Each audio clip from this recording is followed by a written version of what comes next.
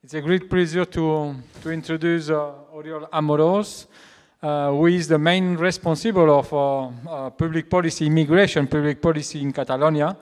And very grateful because I know he's very busy. He's traveling around Europe in this moment also, trying to do some connection also with other regions in Europe related to immigration. And then I am very grateful that he found some time to be with us and to share with us also what Catalonia has been doing in terms of immigration, where we are and where he is trying to conduct us, because he is the main responsible of migration policy. Just to say that this is a lecture, an important lecture for you, because we will have the main responsible that will transfer knowledge and also communicate with you knowledge that is done through practice, basically. And then it's a good opportunity also for you to ask him, and I am sure Oriol is very open to receive even challenging questions. Don't worry about that. Oriol Amoros is a good politician for that also, and then he can defend himself for whatever question. But in any case, try to enjoy also and to learn a lot, because I know that in the master there is some request from most of you that come from abroad, because you are much more from abroad than from here, to learn and to have the opportunity, because you are in Catalonia, then to know more about what Catalonia is doing in terms of migration management, and then why not to pose this question also to the main responsible. This was my reaction, and then I think you can learn a lot for that. Oriol Amoros, I would say maybe two main things. The first thing is that maybe we can divide politicians in two kind of politicians regarding the relation with academics. Some that are reluctant to speak with academics, okay, because academics are speaking about many things that are completely out of the reality or whatever. We politicians, we know what is the reality and so on, this kind of reaction. This is one category of academic, but other category that I think Oriol Amoros is perfectly one representative is somebody that is very close to academics, is always listening academics, and we establish very fruitful knowledge exchange in terms of interest and so regarding migration. And then I would say that this is very fruitful even for us academics to speak with politicians that are also open to listen, but also open to transfer knowledge to us.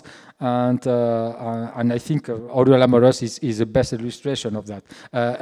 One evidence of that is that when I recommend or I request him to be with you, he don't hesitate. He just told me when and where, and then it was the first reaction. And then I think this is very grateful for us.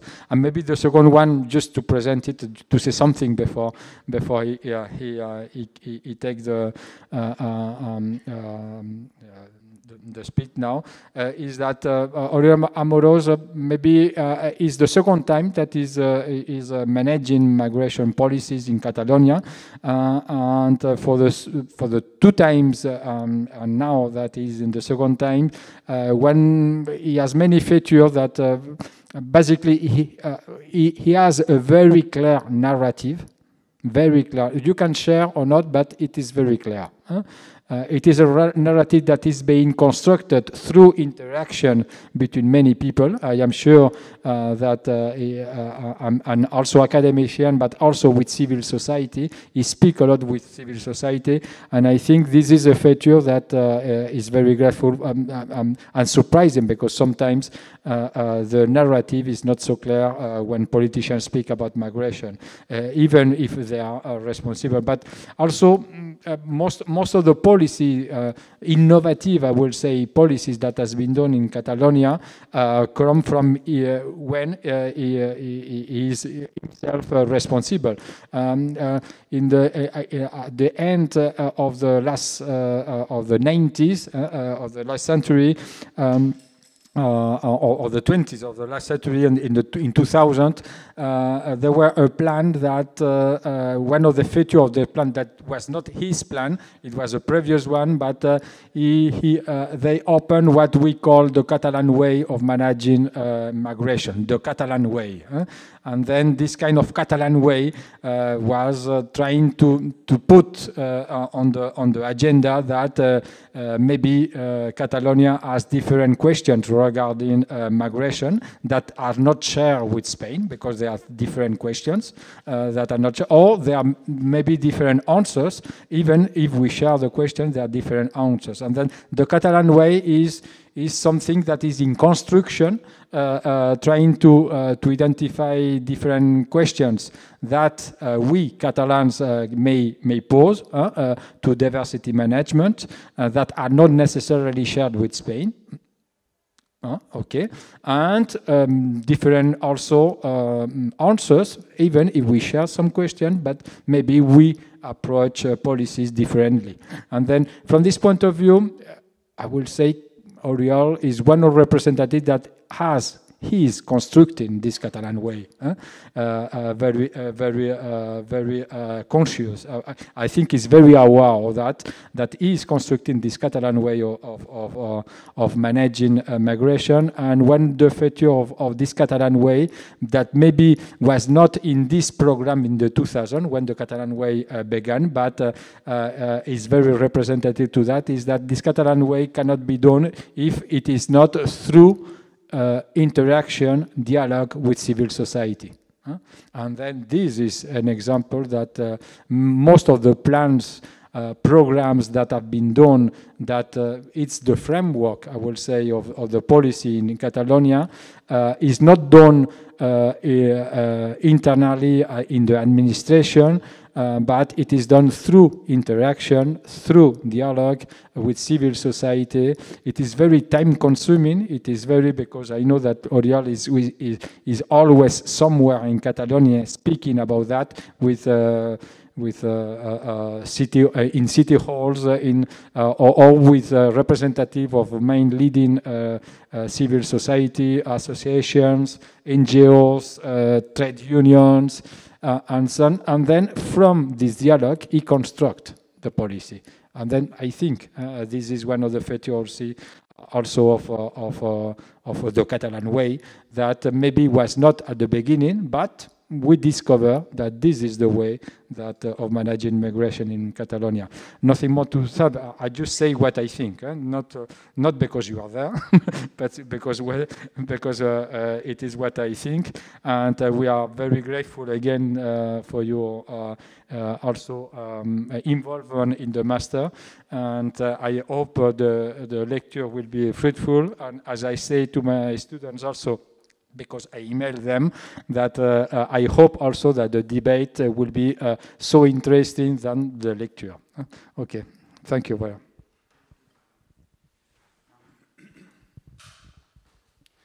Thank you, Ricard, for your friendly words. And before to start, I just want to ask, I just want to know who I'm talking to. So, can you just say where are you from? How long have you been in Catalonia? And what do you want to do in the future? Please. Well, I'm from Serbia. Serbia? I'm a PhD student here. And I have been in 10 years in Catalonia. 10 years. So you're a Catalan. Okay. Yeah. More or less. Half Catalan. And? Oh, and what I want to do in the future? Yeah. Well, work in immigration. Okay. My name is Zuhair.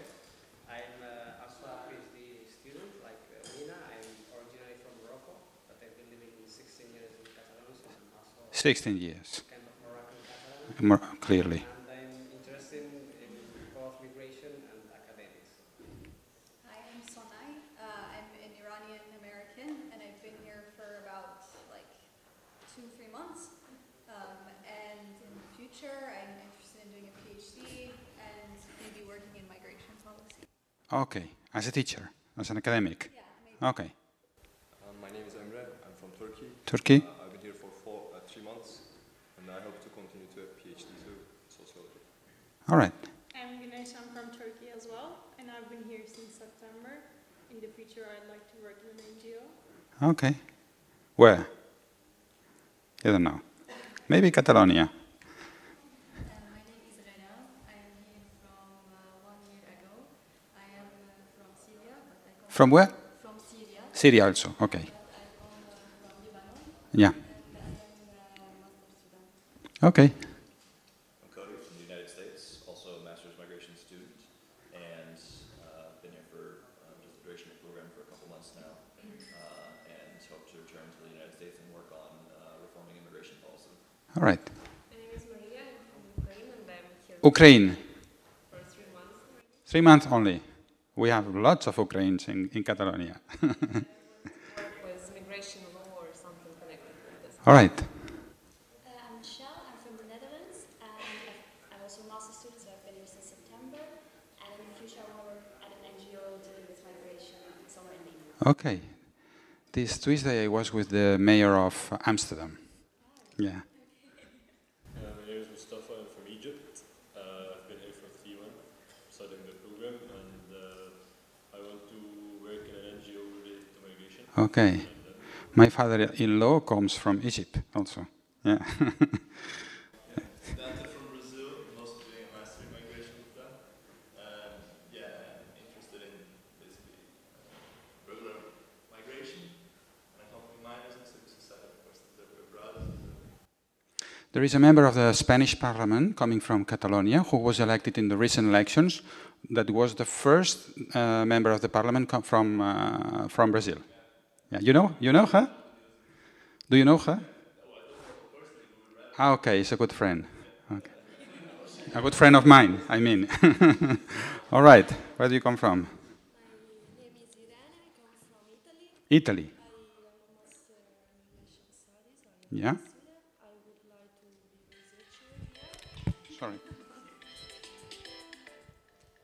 No worry. And I would like to attend PhD here. Mm-hmm. Here for 8 months. 8 months.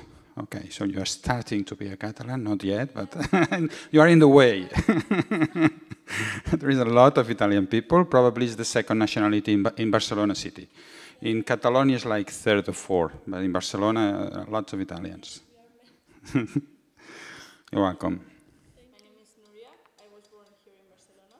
Mm-hmm. I studied Where? in LISAP, In where? the Escola Superior de Agricultura de Barcelona. Ah, like me, yeah. Yeah, I'm interested in working both in the NGO and academia and kind of trying. No, it's not the only Catalan. It's the only born in Catalonia. But Catalans, maybe there are more. We don't know that. Yeah, to So you're agriculture engineer, like me. Okay. And like Mikhail Gorbachev also. Like Mikhail Gorbachev, a former president from Russia. Okay. Hi, I'm Rebecca. I'm from Italy. From Italy? Yeah, as well as Irene. And I'm here from 1 year and a half. 1 year and a half. And yeah, I would like to do a PhD in history of migration, but maybe not here. Maybe abroad. Okay. My name is Takahiko Ueno. I'm from Tokyo, Japan, and actually I'm doing PhD in Tokyo. Mm-hmm. Visiting researcher here in the University of Autonoma this year. Mm-hmm. And yeah, I would like to be academic in Japan, and I'm here to learn, what All right. are you doing in locally. Yeah. To learn and teach. We will learn from you, sure. And you? My name is Bianca. I'm from Germany, and I'm doing a master here as well. From which land of Germany? Munich. Munich. And I'm not sure where my path is going, but probably something related to migration. Yeah, probably. Okay. Hello, my name is Aurelia Toloi. I'm from Austria. Austria. From Austria, yes. I'm here, like the others, for my master in migration studies. Yeah. I used to work already 2 years in the field. Yeah. I was working in a labor market oriented project from the EU, Uh-huh. Austria, and I'm doing a program here that I can take like a year off from my work, and I can come back to the project if I want to. All right. I'm Tarek. I'm from here, from Barcelona, and I'm half Lebanese. I studied politics here in Universidad de Barcelona, Mm-hmm. and I would like to work in something related with international relations. Okay. Okay, thank you, Tariq. I'm Anna, I'm from Barcelona. I'm doing the master's also. I don't know if I want to do a PhD, maybe working the ground. I was working for 4 years in Bezos with immigrant girls, mostly from Pakistan. Immigrant girls from Pakistan in Bezos. Okay. Yeah. Yes. This team of girls, no? Okay. Okay. They came from the reception program for family reunification? Many of them. Okay. It's a very interesting program. You have to know from her. Thank you, Anna. Hi, I'm Vicky. I'm from Greece. I'm here only 3 months, and I'm interested in refugee law, specifically because I am a lawyer in my country. Okay. Okay. Yes. I'm afraid you will have a lot of work in the future. Yeah. I'm afraid of. Sorry. Hi, I'm Chanel from Belgium. I've been here since September, and I would like to work in the field of... From which part of Belgium? Wallonia. I'm a French speaker. Mm-hmm. And yeah, I would like to work in the education field or maybe academics, I don't know. Thank you. Hi, I'm Maria Rosario, and I've been here for 3 months, and I'm from Colombia. From Colombia? Many people from Colombia here. But maybe I'm going back to Colombia and continue working. Mm-hmm. All right. Hello, I'm Berthe, and I'm from Belgium as well, and I'm from the north, so I'm the Dutch-speaking part. Mm-hmm. I'm here for my master's, and what I will do, I don't know, but my big dream is to open a camping in the south of France.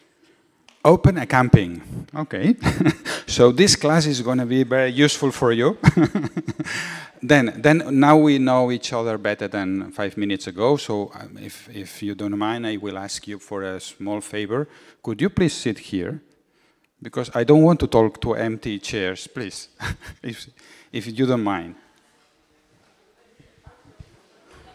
Primera fila, tu primera, perquè així quan em falti una paraula m'ajudaràs. Vale? Well,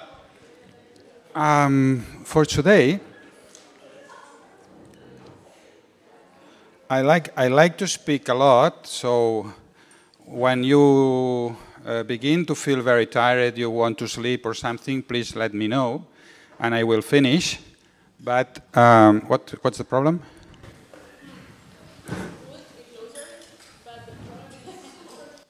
No, don't worry. Don't worry. I will tell it. There is many letters on this slide, but the next slides will be not so full, okay? And you as a Catalan speaker has to be in the first line because probably I will need a word sometimes. So you or Anna will help me, or Tariq will, Tariq, no? Tariq will help me as a Catalan. Okay, so today we are going to talk about what has happened in the recent years, more or less, very briefly. It's not deep history, but the main ideas I want to share from what has happened in 21st century Catalonia. Then we will talk about what is the current socio-demographic context in Catalonia. I think now we are in a special moment where we have to decide our future. So what we do now, it's going to be very influent on the future.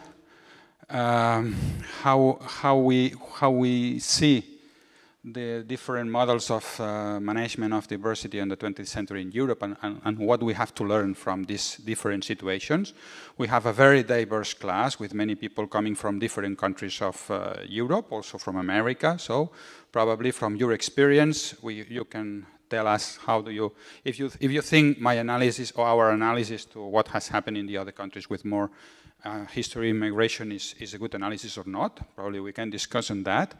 And what we are planning to do in the future, which is the National Agreement for Interculturality, that I will explain what is it about and why we think now we need that, okay? I think in Europe, but probably also in the United States and other countries, now we have two big challenges that, that comes from two big paradoxes. Our societies are very diverse societies, super diverse societies. There are some academics who talk about super diversity. No? I'm not sure what are they talking about. I listened to the academics as Zapata told you, but what I'm sure is that our society, they know, you know better than me, probably you. They know perfectly. So you will tell me. There is a pet in the room. It's nice. No problem, no problem, no problem. You can bring your pets, your children if you have, no problem. Your grandparents. But I think we are living in two big paradoxes, mainly in the European area. In European scene is very clear. One paradox is that we have a very diverse society, but this diversity is not present everywhere. And is not present, this classroom is a very strange thing, really. You know that. And you are interested in migration issues, so probably your WhatsApp groups will be WhatsApp groups very diverse. But if you go in any other kind of group in our society and you ask people who is in your WhatsApp groups, diversity is not there. I'm coming now from a meeting with mayors and regidors, com es diu? Councillors, a kind of municipal councillors from the Girona area, okay, talking about migration and things, okay. All them were white, except one girl, who is white also, from Morocco, from Catalan Morocco, a Catalan Morocco girl. And she is representative for the first time and is the first person coming from Morocco representative in Girona province. The first one. I said, you are the first? That's impossible. How is it possible? If in Girona we have around 20% of migration and we have around, and the first group of our migration are Moroccans. So she's the first one. So first paradox, we have a very diverse society and this diversity is not in our minds, is not present in the reference scenarios where people are looking or where people want to be like them, okay? The second paradox, which is a very European one, is that is a fact, is not a matter of discussion that we will have migration in the future. And our discourse are always creating the imaginary and false idea that we control this and migration is going to turn down and we are not going to have migration. If you listen what leaders are talking about when they meet in a summits, for example, the 5 last summits on migration of the European leaders were about how to control the borders, and always the message is, well, we reached an agreement, and now we have this machine to identify the fingerprints, and through this machine we will control the flows. That is not going to happen. For example, if you see what has happened in 2018, I don't know how many people has arrived because we don't know how many people is arriving. We only have an approximate idea, in Catalonia and in Spain because we have municipal registers. So we have a register it's very close to the real population. But in countries like Germany, like Italy, like France, how do you count the irregular migrants? Because they are there. You cannot say we haven't. Everyone have. There are also irregular migrants in Switzerland. It sounds very strange, but I know people from Bolivia based in Barcelona who usually, regularly, they spend some month in Switzerland, they work in the black market, of course, and they come back. So, people is coming, and in 2018, for example, all the European countries together, and I mean the whole Europe, not only the political Europe, the physical Europe, from Portugal to Russia, has made, what? has issued 30,000 long-term work permits. Do you think this is real? So we are losing population every year. For example, in Spain, the Spanish state, each 10 years we lose 200,000 each year. No, every 10 years we lose 2 million people in the age of work, from 16 to 64. Okay, do you understand me?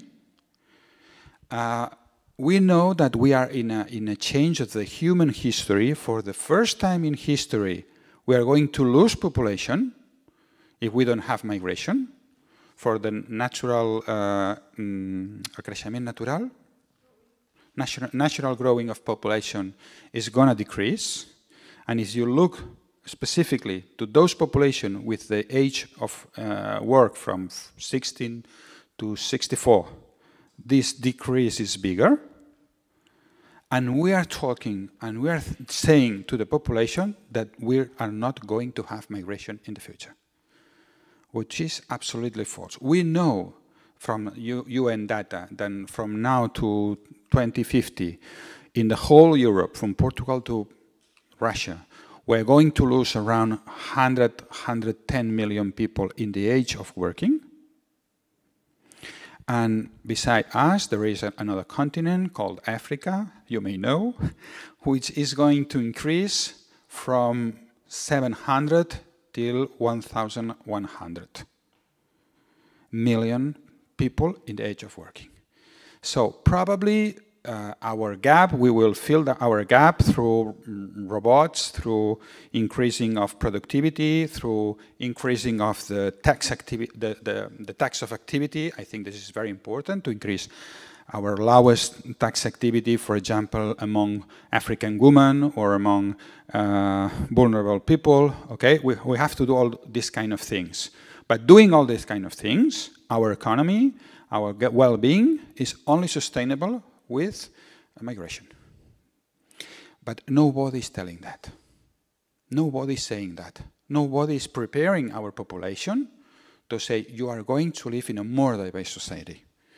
Instead of that, we are saying kind of discourses saying, well, this diversity we had, we are going to solve by making people less different, making people more homogeneous.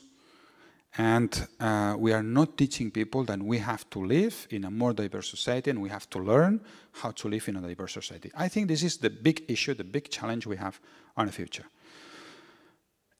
In Europe, I think also in the United States, but I'm very prudent talking about America, and I think in many other countries. Well, in 2006 was approved the Statute of Autonomy of Catalonia, which is the main law that governs our autonomy. Okay, and in the Article 42.7, there is a word which is very difficult to find in constitutions and principal laws in the countries in the world, but there is there. That is.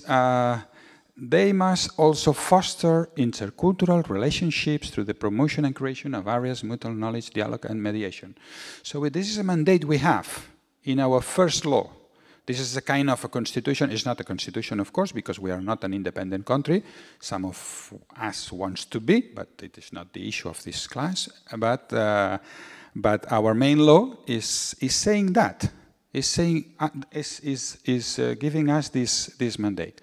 Another thing that Ricard has said that is very true is that we think that we have to do in migration.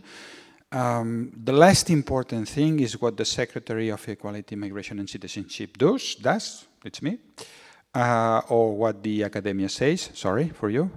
The most important thing is what is happening in the door of a school, what is happening in a health center, what is happening in a job center, what is happening in a public square. So everything we do is a kind of politics that we have to produce together. And it's more important what the principal of the smallest school of the smallest village thinks and does than what the politician says. Everything is important, but at the end we need the participation of everyone. So we have a long tradition of in trying to, not always achieving, but trying, but not bad, trying to do it together with several stakeholders, mainly NGOs, of course, associations, of course, but all kind of political parties, or nearly all kind. Okay. We try to have a consensus and that, okay?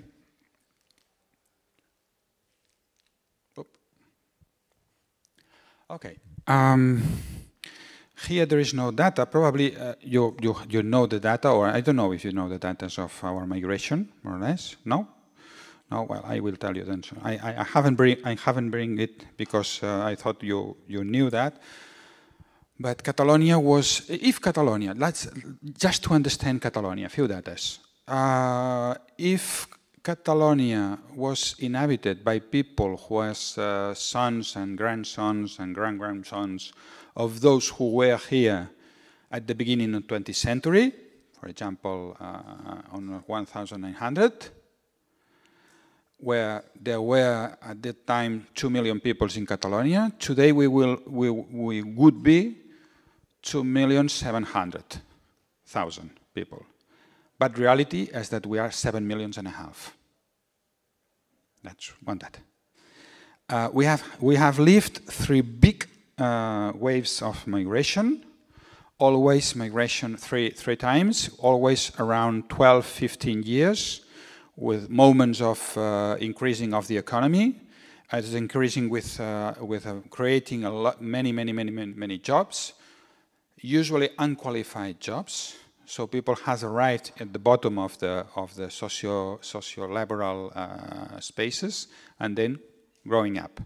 So from the 20s to the 30s, we received a lot of migration. So in 1931, there were in Catalonia 31% of people born out of Catalonia. And since then, we always had more than 30% of our population born out of Catalonia. The first wave in the 20th last century, they were mainly from Valencia, from Murcia, from Aragon, from regions of around Catalonia. Okay. After, in the 60s, from 60s to 70s, arrived more people from Andalusia, from Extremadura, from Galicia, from other places also, from the south of France, and ones of them, but mainly from the south of the Iberian Peninsula. And in 1972, we were at 38% of our population was born out of Catalonia. And at the present, is 37. More or less, 19 from abroad, 18% from the rest of the Spanish state. But what has happened in the 21st century in Catalonia, I think, is unique in Europe. We moved from 6 million to 7.5 million in just 15 years. So it means an increase of population of 20%. 20% of increase in 12 years, not 15, 12 years. So it's been a very, I would say dramatic change, but when we say dramatic, we have a double meaning that we don't like, okay?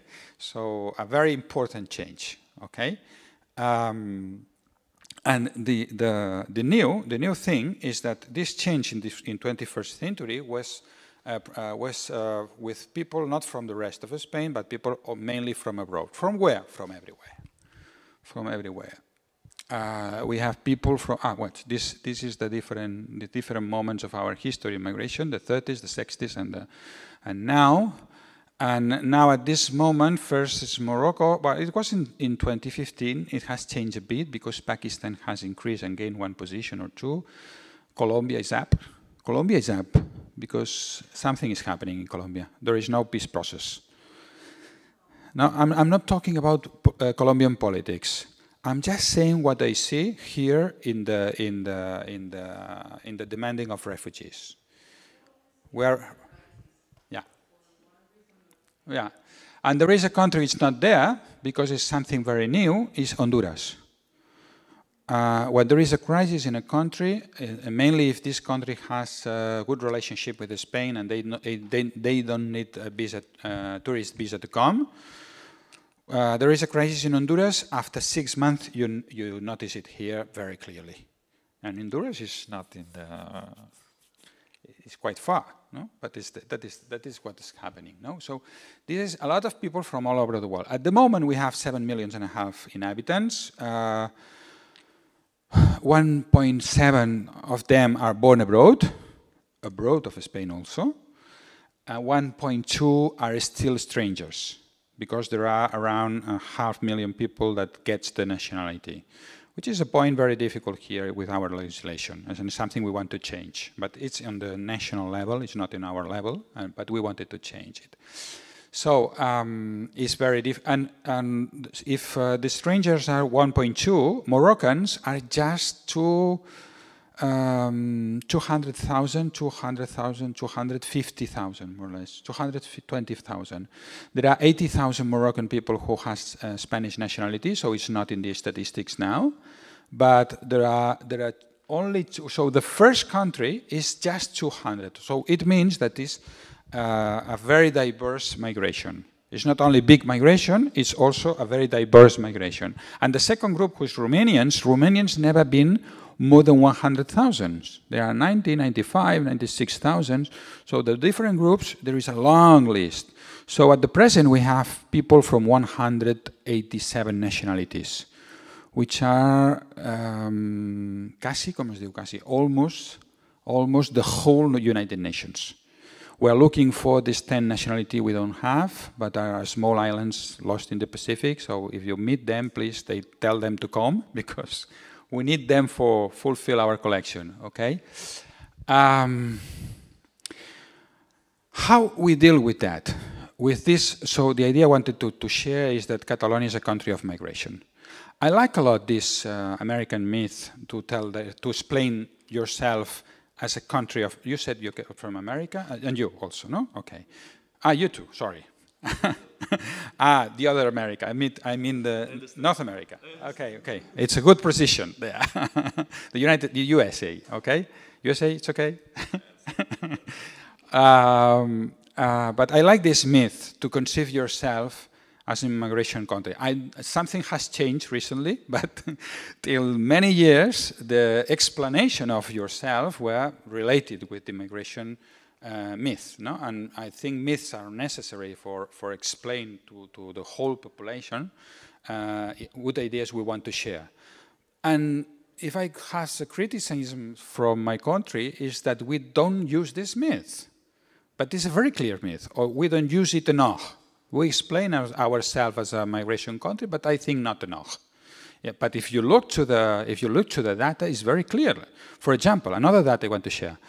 Only 28% of Catalans speaks Catalan to their grandparents. Only 28% to the grandparent. To the parent, 32. To your couple, 35. To your son, 42, 43, 44 maybe. So this clearly is the idea of the country that for different generations has been becoming, Catalan is not something that you inherit, it's something that you become, no? I think this kind of myths are good for us, no? But these myths, or this popular explanation that how you deal with migration are very important in Europe. For example, there is another paradox. Migrants always tell you, as you told me at the beginning of the class, that you have come here to do something, for example, to save some money, or for example, to study in a master. What that you are doing is a master, no? Okay. But then you will come. Sorry, this is a myth. This is not true. Who knows? For the students, it's more or less true, but not for the general migrants. For the general migration, this thing, how many people in Catalonia have said, I came, I will save some money, and then I will come back to Andalusia to build a house in my village, and then I will live in Andalusia. No, from Colombia they say the same. You can say no, but from Colombia people say the same. I came here, yes. My sister-in-law, for example, came from Venezuela. He says, I will come back to Venezuela when the crisis is over, But by the way, now he's married with my brother. And they seem to be happy. And I see her very happy here in Barcelona. So I bet they will stay. But what's happening in Europe? That we have national myth very close. So for our idea of identity, this false idea that migrants told us when they arrive is very good to doing nothing. For example, there are people from Germany, no? What did the people? What says the people in the 50s or in the 60s, no, in Germany? And they said when people was arriving from Turkey, they were Turks, they were Kurds.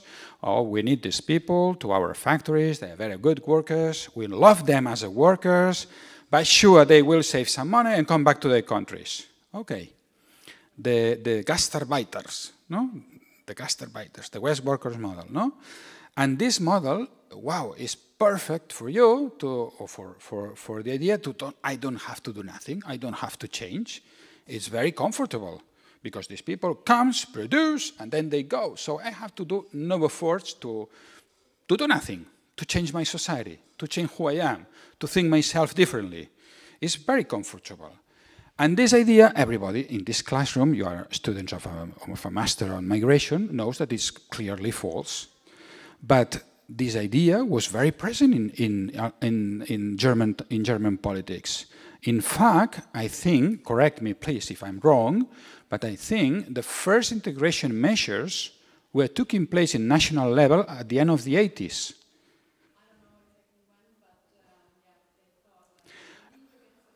30 years after they arrived. And the first law who's talking on migration was in the crisis of the 2015, is the law on immigration that Angela Merkel has imposed on 2015. It's 65 years later. So, but I'm not saying that to blame on Germans. No, I'm not doing that for that. I'm saying that for reflection on what we are saying today. For example, it's clear that we will have migration. We are not opening safe paths to come. And we are talking about something like circular migration. Circular migration, do you understand me? Circular migration. What is that? No, we have a very innovative project in circular migration in Catalonia. There were 3,500 people from Colombia. They came on summer. They work at the fields in the sweet fruit sector, apples, pears, peach, these kind of things. Okay, that you have to pick from June to August. Then they started to work on the vineyards. In the vineyards, you have to pick the raisins to do wine, September, October. Okay, so they work from June to October, and they come back. So circular migration sometimes is a good policy. That was a great idea for our farmers, and they were a good deal for these workers. So it was a good deal. But it was a deal about 3,000 people. And we are talking about 1,008,000 people. So is an important deal? No. Is one of my priorities? Clearly not. Is really important? Well, for the fruit sector, yeah, we have to do it. Yes, of course. It's a good policy. It's a good policy. But it's something that explains what is the social change in my country? Absolutely not. It's ridiculous. If you look at that on the European scene, there are no many more experience of circular migration. There is an experience on Andalusia, which is very discussed and very controversial program. This program, maybe you have heard about it, is 10,000 women who comes from Morocco to pick up the strawberries. You know that? Okay. It's quite controversial because of the situation or the conditions of work, some harassment and sexual abuses over these workers that has happened. It's been controversial. It's 10,000 workers. It's an important program, of course. But that explains what is migration in Spain? No. Is relevant on the reality on migration in Spain? Clearly not. And in Europe, less. There are other experiences in Europe of circular migration. Some, but only small things. But if you hear to the commissar, new commissar, Ilona Johansson from Sweden, I met her this Tuesday in Brussels, and I heard it was her first speech with political responsibles interested in migration from regions and cities, and in his first speech, he talks us about, when he talks about create legal path, she talks about circular migration. I said, wow, it's the same idea. They come, produce, they go, we don't have to change. So it's clearly now in the agenda, the circular migration. Okay, I will take advantage because we need some circular migration, but it's not the point. This is irrelevant for us. So, but if you conceive migration not as people who comes to work and then goes, rather than that, the idea that they will be citizens, they will be members of our society, if you conceive that I think is what clearly is going to happen with migration who is arriving now, including you, maybe you are students, maybe you come back in a more higher percentage, but some of you will find here this year a boyfriend or a girlfriend or something and will stay. I bet on that. So, but if you were workers, I were absolutely sure. But if I conceive you as a future Catalans, everything change. Because then I'm interested in giving you rights as soon as possible. No? If I think you're going to be Catalan, I will think, wow, I'm interested in that you educate your children in the same school of mine.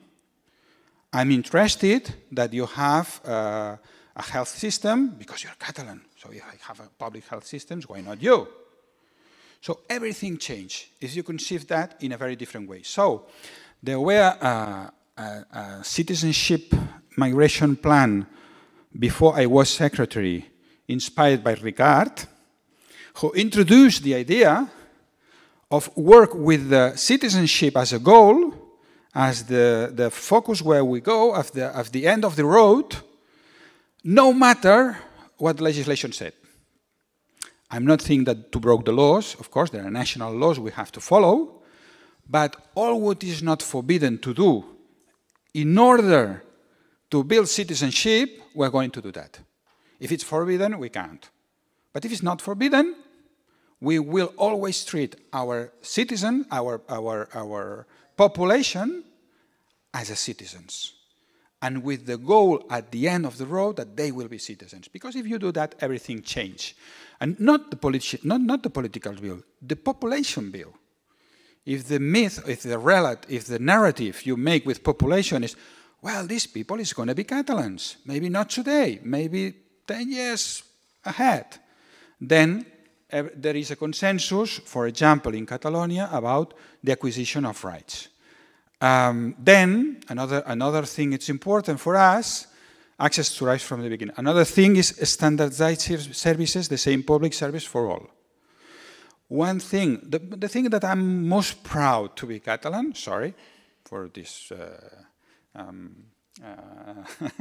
very nationalistic affirmation, but the thing I'm most proud is that if an irregular migrant today, in this afternoon, gets sick and he needs a doctor, he will go to the same hospital as me and he will be treated by the same doctor as me and as the president of Catalonia.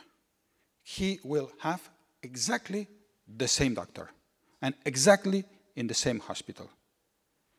This is something that gives a people a sense of belonging absolutely powerful.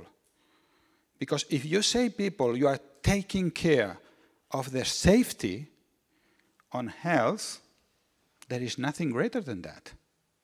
So this gives a kind of cohesion that is very important. Now, for example, 3 years ago, when the right-wing government in Spain said that it was forbidden to give health assistance to irregular migrants, Catalonia says, we are going to disobey. Now we are in a political situation that disobey is something present in our debate, okay? But no one says nothing. There were no politician in Catalonia who says, well, someone, but with small voices, with not popular support, who says, oh, forbid the migration treatment to the irregular because it costs a lot of money. No one says that. This is something incredible, no? Is you think about what is doing or what is happening in other countries, no? But here is clearly that the public health system is something for all and is not a matter of discussion. And when the Spanish government said the opposite, we said we are going to disobey, and population supports the Catalan government clearly. We have polls on that, and the support was higher than 90%. That's important. Why?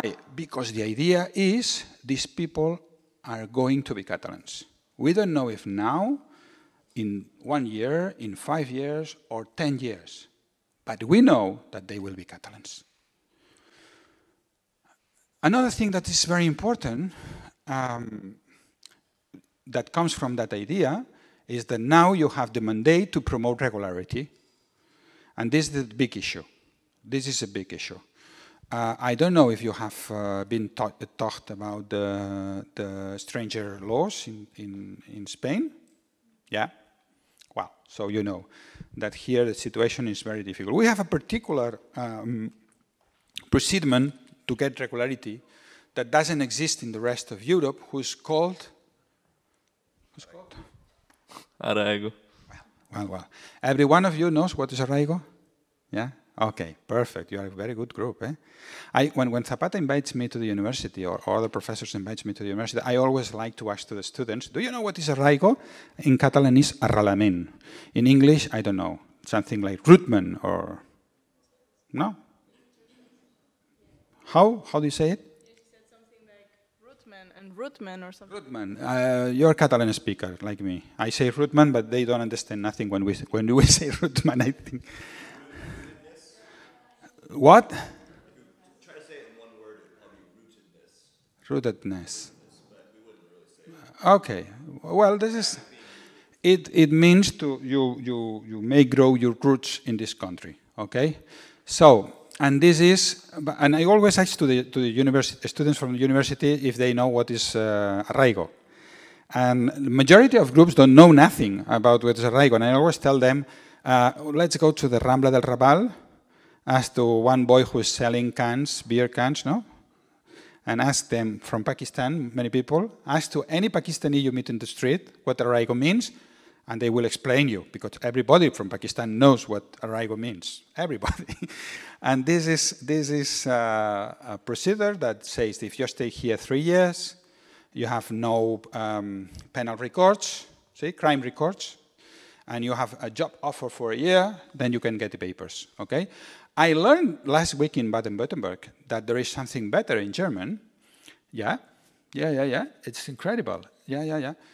In German, if you are not exposed, if you have an order to be exposed, no, to force return to your original country, and this order is not going to happen because, for example, it's impossible to send people to the majority of the countries of the world. So this kind of discourse about all the legal people, we have to return them back to their countries, it never happens. This is false also. This is symbolic politics. It happens, but with a few numbers. They send some Afghanistan boys to Afghanistan, which is very cruel, from Sweden, from Germany. But look at the numbers. If you have 2 million strangers and you send 3,000, 2,000, this is nothing. This is symbolic. In demographic terms, in personal terms, is very cruel, it's very strong, it's very hard. But in demographic terms, it's nothing. This is a myth. This is a European myth. You are telling lies to our population. We are telling our population that we control the borders, and this is not true. We are telling them, also in the United States, that makes returns around 200,000 a year, more or less, which is a lot of people, 200,000. But if you compare it to the global population, it's a change. It really changed the demographic situations. But here in Europe, we're talking about thousands in the whole Europe. Not 10,000, not 100,000, thousands. So it's more symbolic or real.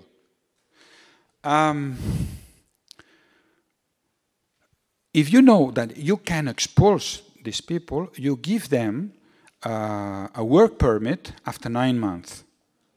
This is a new law in Germany. I will tell to all our irregulars in Catalonia, because here they have to stay 3 years, and in Germany 9 months. That's incredible. Oh? Give me your address, I will send you a lot of people to your home, okay? Because they are searching for a job here, and they are needed in Germany. They have this idea, no? Promote regularity and promote. So the idea is recognition of rights. How is recognition of rights? You've been taught, no, about legislation. Okay. So you know that there is a first level of rights for all foreign people, and no matter which are their legal status, which includes health system, education, basic social services, and that. Democratic rights like assembly, right to demonstrate, association, blah, blah, blah. Okay? When they get residence permit, they get another kind of rights. Okay? But there is a problem with the political rights, really. The Spanish Constitution recognized the right to vote for the strangers only in the local elections if there is an agreement, bidirectional agreement, with the country of origin. So it means that we have, I think, around, I don't remember the number. Do you remember the number of countries with we have the agreement? It's something like 20 or like that. But really important are 4. Ecuador, Bolivia, Peru, and Colombia. And the others are very nice countries like Iceland, New Zealand. Well, we don't have a big population from this country, so it's not important. But the idea that I discuss, I'm not agree, is that put the political participation of your population, of those population that I think they are Catalans, under the laws of the original country. So if they come from a dictatorship, we will never have an agreement on elections because they don't have elections, or they don't have proper elections, or they don't have elections that the Spanish authorities recognizes. So you are making that the people coming from a dictatorship, they bring the dictatorship in the backpack. No? And they are living here with a backpack with the dictatorship there.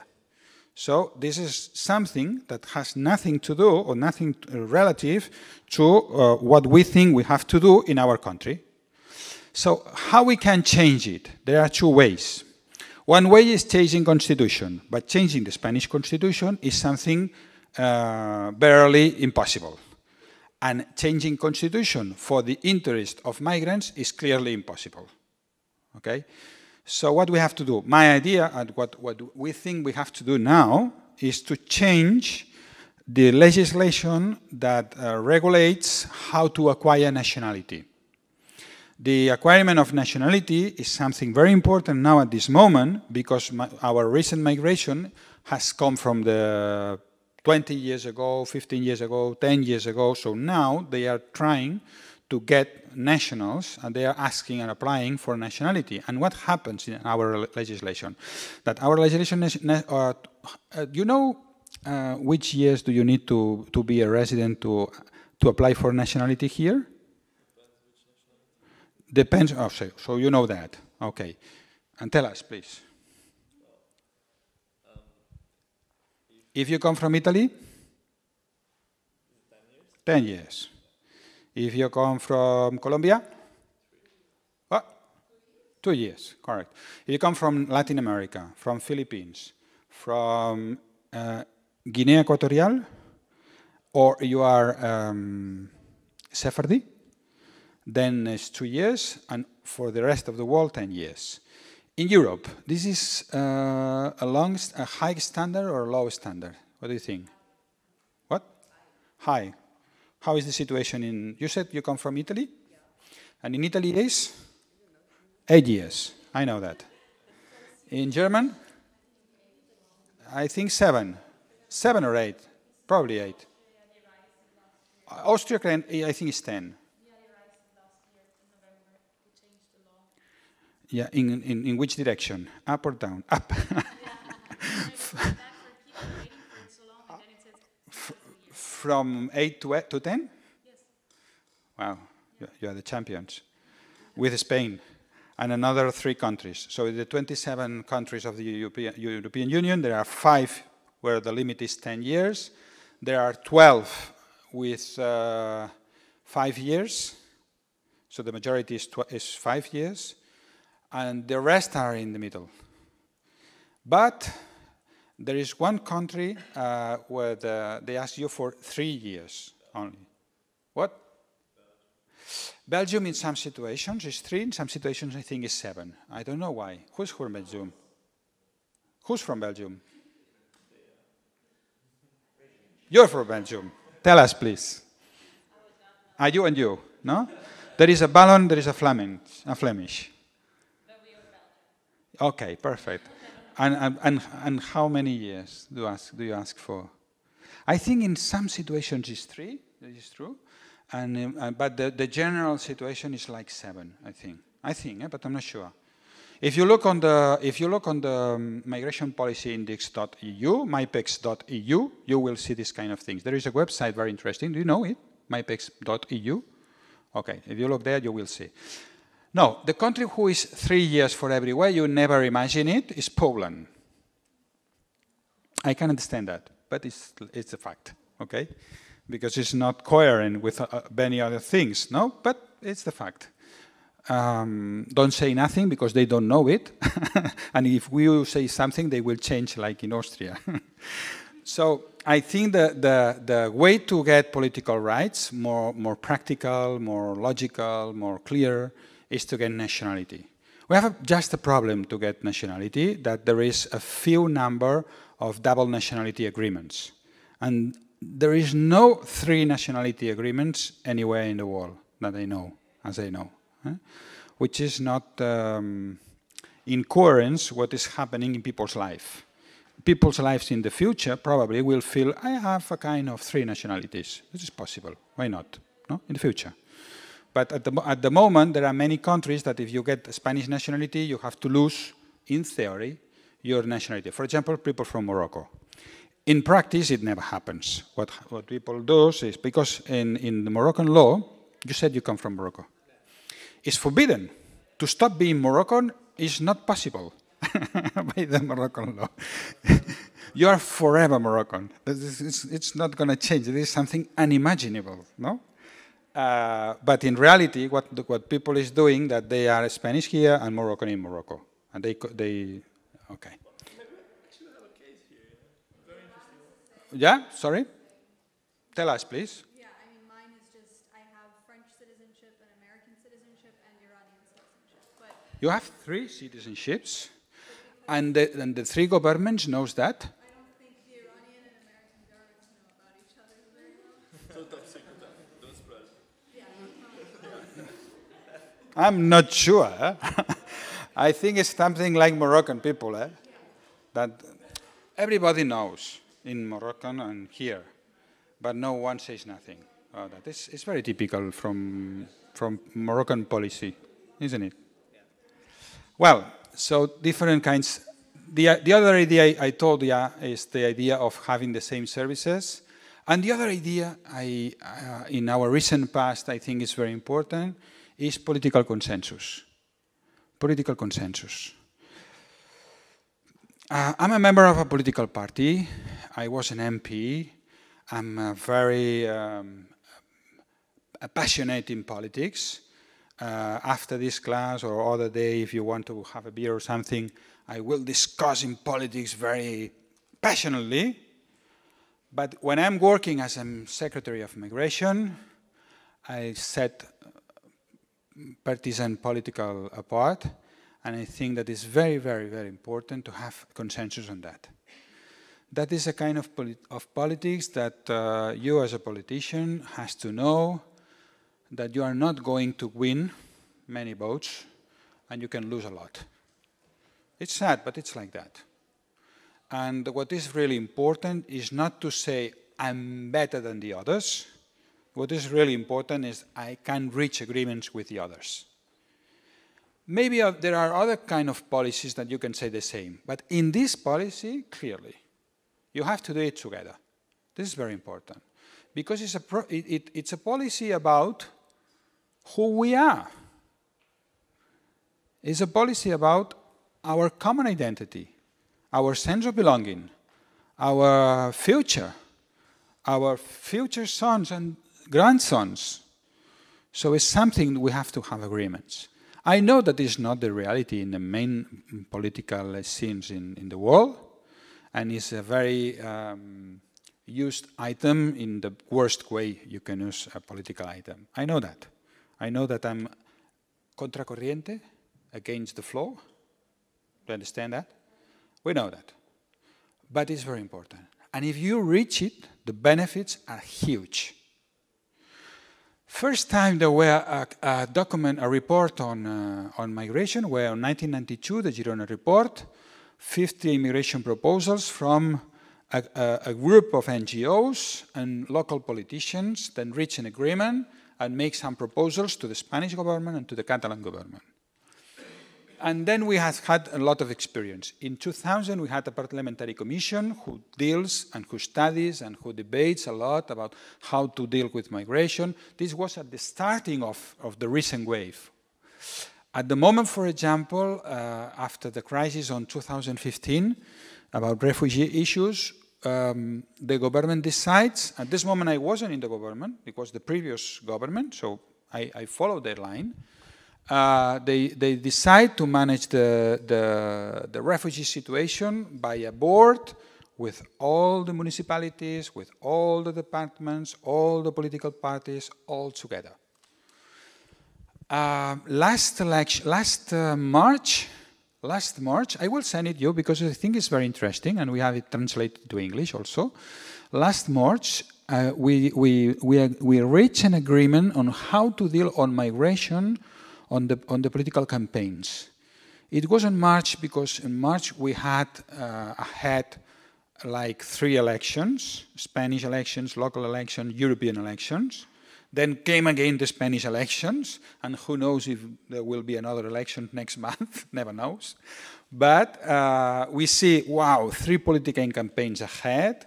We have had in the recent month a big arrival of non-accompanied minors.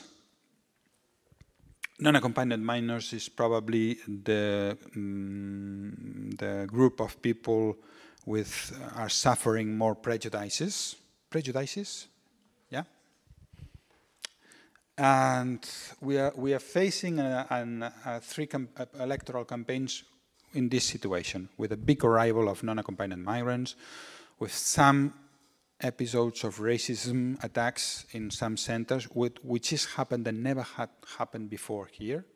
It was the first time that there were population attacking a center for migrants and for minors, which is more difficult to understand for me, but that's something that has happened.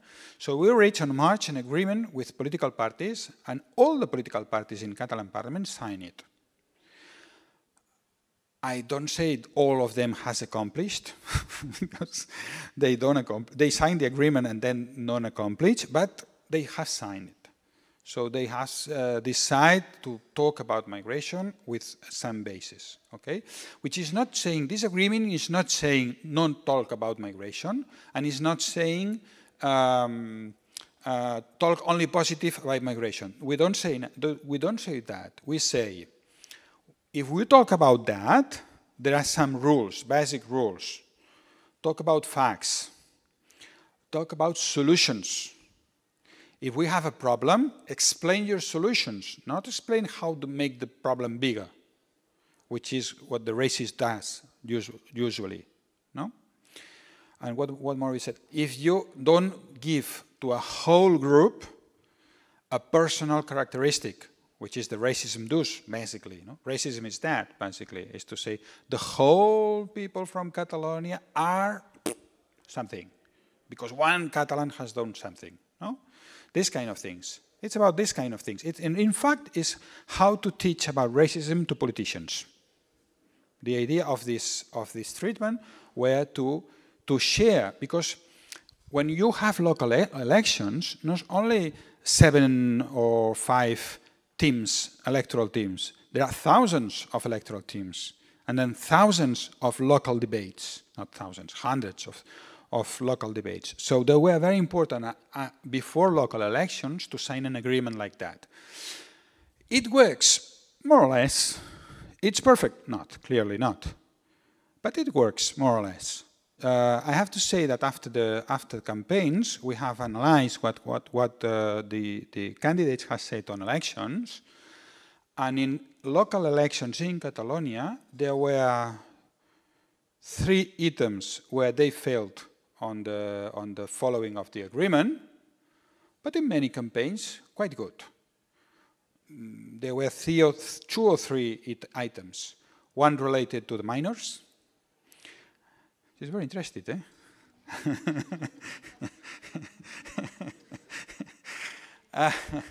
One about minors, and one about, how do you say manteros? Manteros, do you understand me?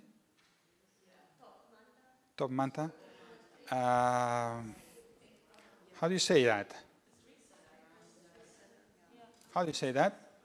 Street seller. Street sellers, yeah. Street sellers. And there were an accomplishment of the agreement on a city called Rubí about the minors also. That was all, more or less. Not in the nationalist scene, of course. Huh? Please.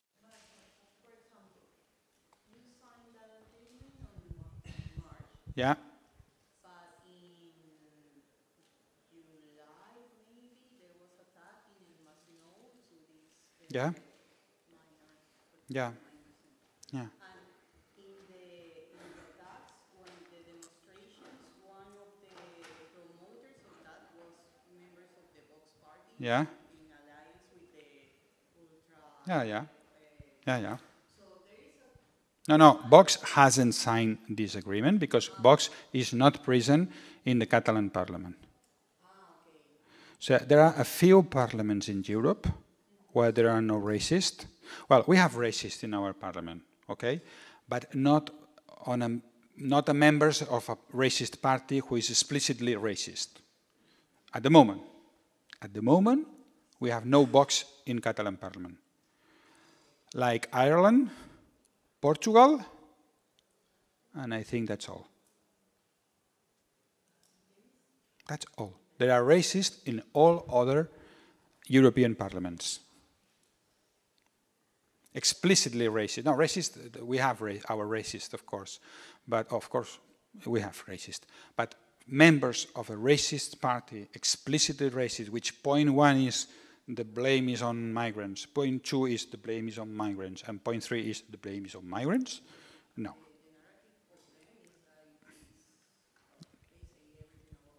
Yeah. They are classical, far right, and what has happened in Spain is something, I would say study, but it's not to study, because it's so from the manual, so the mistakes from the traditional parties has been so clear.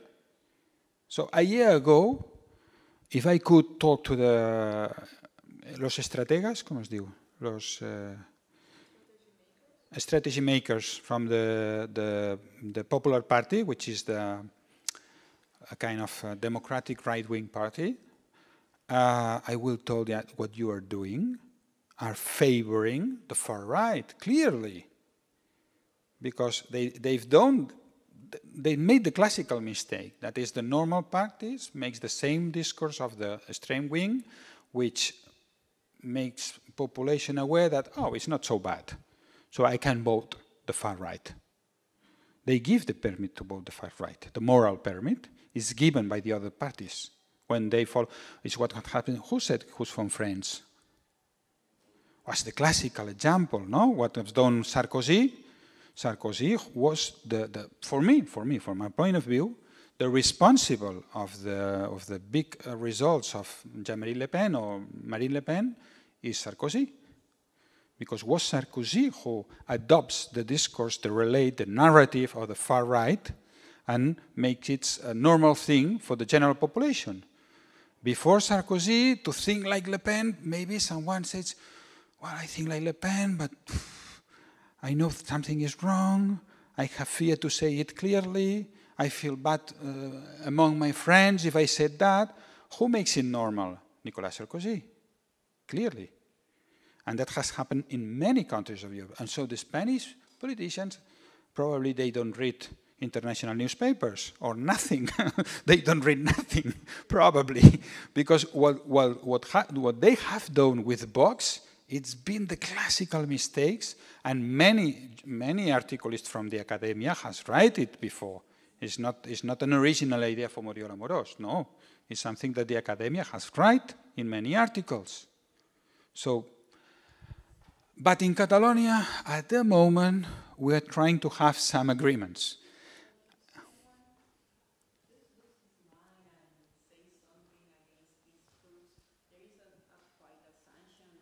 No, of course. This kind of agreement is soft policy, of course. Now, we have to make laws, we have to make penal codes and that. But when you are talking about something that someone can interpret that limits freedom of speech, is more important, I think, in my view, is more important your self-limits, it's more important the self-limits if you are talking about what the politicians can say and cannot. In an ideal democracy, probably, I was in favor to ban some political parties. Those parties against the human rights, probably I'm in favor on ban them. But in the Spanish democracy, which this is a political opinion, sorry, is not the best democracy in the world, to say kindly, okay? I don't have so confidence on the Spanish democracy to give them the power to ban political parties, because probably they will ban my party, who is in favor of human rights, but is pro-independence party, which is another thing. You can be in favor, or you can be against, it depends on you, but it's nothing about human rights. So if you give the power to the Spanish democracy to ban a party, be careful, okay? Because if you are against the system, if you are so critical of your many left-wing, for example, probably they will ban you before than before the far right. Now, so that's the situation. But in an ideal democracy, should be possible to have a political party against the human rights? I think not. I think clearly not. This is how it is in German, for example. There are limits, but at the same time there are limits, and there are people who pass around the limits, no? Alternative für Deutschland, for example. No? It's banned to be a Nazi party, it's banned to be a fascist party in German, but you have Alternative für Deutschland. Some data about our demography, some ideas I share yet. I'm not following really the presentation, sorry. Some data to say that 4 ideas about our current situation. Diversity defines us. Diversity is here to stay. Diversity remains linked to inequality, and it's the key point of our situation. I think that we are in a situation now where diversity and inequality are confused, and this is the big problem. This is really the thing. The thing is this. If diversity is not linked to inequality, it's not really a problem. But when it's linked, is when the problems come. And when it is very strongly linked, it is very difficult to solve.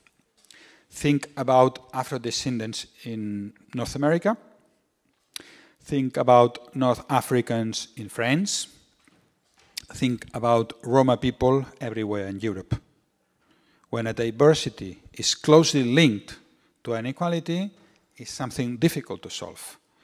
And our situation now in Catalonia, because our migration from abroad is quite recent, our growing was in the first decade of this century, so our migrants are not just arrived, but our situation now is that people understand and don't blame migrants to be more poor, because they can understand that they are more poor, because they have just arrived. But if this vulnerability is inherited by the next generation, then for the first generation you said, well, he's more poor because he has arrived 4 years ago, so he's difficult, he has passed through difficulties, so I can understand. He's more vulnerable socially, he's more poor, he is not able to read or to write, for example, he don't speak Catalan well or don't speak Spanish well. I can understand these kind of things, but this good boy just arrived 10 years ago, 5 years ago. But when we're talking about the sons and daughters, thing is different. Why he's more poor? Wow, he's more poor. But he has been having benefits from the social state. He has received social aids. He has received public schools and public health. Why he is more vulnerable? Because he comes from Morocco. And everybody knows that people coming from Morocco are worst. No? So the problem comes when diversity is mixed and with... you're not agree? Tell me. It's sad, but it's the reality. It's the reality. So problems always come with sons and grandsons of the first migrants. Many people say, wow, for example, this Tuesday, no? In this meeting in Brussels, I was invited to talk because the moderator of the roundtable said, wow, in Catalonia, you have a lot of migration and a very positive view on migration issues. That's very nice to hear from you in this Europe that is so hard. And I said, well, yeah, it's true, more or less. We have a lot of migration, and we had quite a general positive view. We have our racist, but we have quite a general positive view, yeah. But a short history. If I visit Paris, if I visit Belgium 20 years ago, 30 years ago, also I would say the same. I remember the first time I was in Paris, in the subway in Paris, it was surprising for me to see so many people looking different.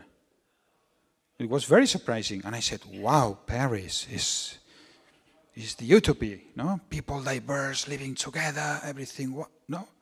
And now emerge another kind of problems, which are the problems of what is called, and discussed again, second or third generation, okay? So, I think the idea to make people understand that is that diversity remains linked to inequality. We have to separate that, okay? And the fourth item that defines our situation is that we interact, yeah, but not enough, and not everywhere. And we have many fields of segregation, many segregated spaces. I like to talk, but not so much. You can interrupt when you want. We're a diverse society. We have more than 300, Catalan speaks more than 300 languages, 310 languages, okay? We have a group, a research group on the University of Barcelona who is focused on counting the languages. So yeah. It's very nice.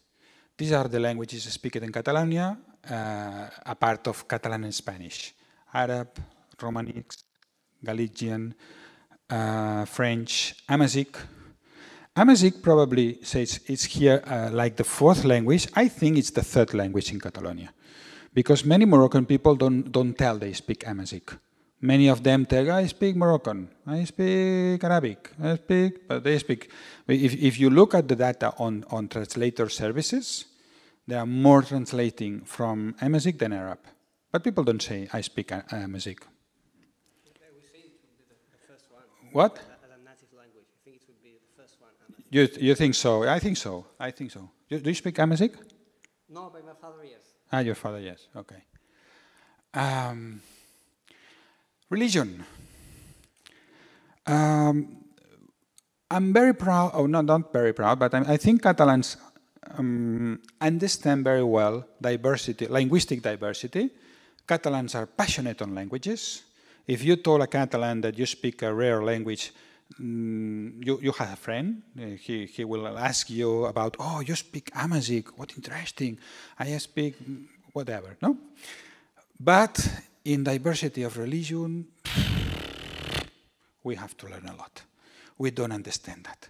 Our history is around one religion, Catholic religion, in favor or against, because we have a long history of people against religion in Catalonia, especially in Catalonia. Catalonia was called the Rose of Fire. You know that? La Rosa de Foc? You haven't heard it? Barcelona was called the Rose of Fire in the beginning of the 20th centuries because there were big trade unions, anarchist, and against the churches. And the Rose of Fire was because they had a hobby who was to burn churches. so it was a tradition. So we have a long tradition in favor of Catholic religion and against the Catholic religion, but always around one religion.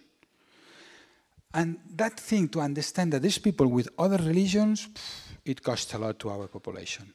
We have a lot of problems. The biggest problem we have on managing diversity in our country is when a Muslim group wants to set up a mosque. Wow, this is a big problem. For mosques, not only mosques, also evangelic churches. And if they are Pentecostal, the Pentecostal church here, I don't know in North America and another country, in Brazil, I don't know, but here the Pentecostal church is the church of Roma people, mainly. You don't have Romas in Brazil. So we have here, yeah.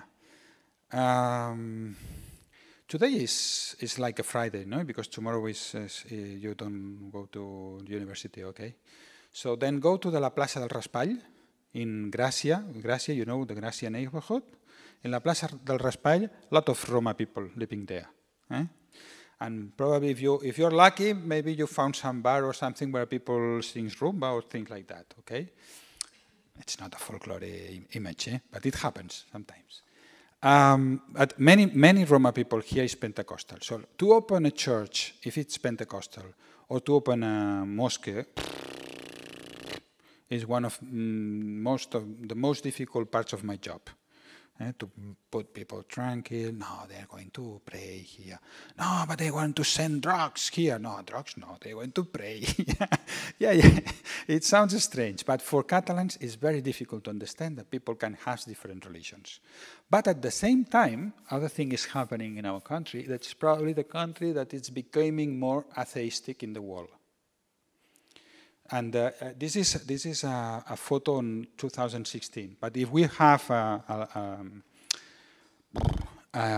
graphic through the time, you'll see a loss of religion positions, the biggest in the world. And at the moment, for example, if you ask people, which religions are you identified with, majority says Catholicism. If you ask, have you gone to the church last week? Last week? 8%. 9%, not more. Not more. Of course, we have to respect that, okay? But it's a big issue. To learn people to respect religious diversity is a big problem we have. For example, another big problem is at the schools. In your countries, is you can have halal food in the public schools. Is it a problem in your country? The region, because some issues in Italy are ruled at regional level. So in public schools, for example, in Lazio, public school give halal, but if you go in Tuscany, not all public schools assures halal. In Lazio, yes, but in Tuscany, not. Here is a problem. But in my thought, it's a problem when you make a matter of discussion that you are giving people the responsibilities to solve a practical problem. If you are by school, and I think it's a mistake we've made in the past, against my opinion, but in the past there were another administration that says, well, this is a very difficult question to solve, let's people solve it. And each school, if there is a Muslim mother that wants halal food for the children, they have to ask, wow, this is a kind of, this is a big mistake. This is a big mistake. Basic rights are not matter of discussion. Basic rights are, or fundamental rights are fundamental rights. Last month, I have to discuss with a head of a school that makes an internal reglamento, ¿cómo es diu? An internal normative, who says that you can wear hijab on the practice of a vocational school. I went there and said, sorry, you are regulating through a normative of a high school a fundamental right? Please go to the law university and learn from zero. Because fundamental rights are in the Constitution. You cannot change fundamental rights in an internal normative of a school or a university or something. But this is a problem. This is something we have to learn because it's a problem in our country. Sorry. Yeah, recently there was this news about Conseller Yeah. Minister Yeah. of Education that he was caught, apparently, if I remember well, talking about Islam in school, if religion in this case Islam should or shouldn't be taught in schools, and he was saying something.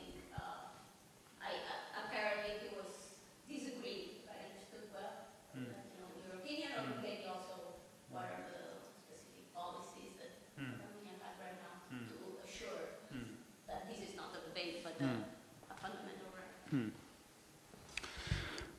Well, touché. No. This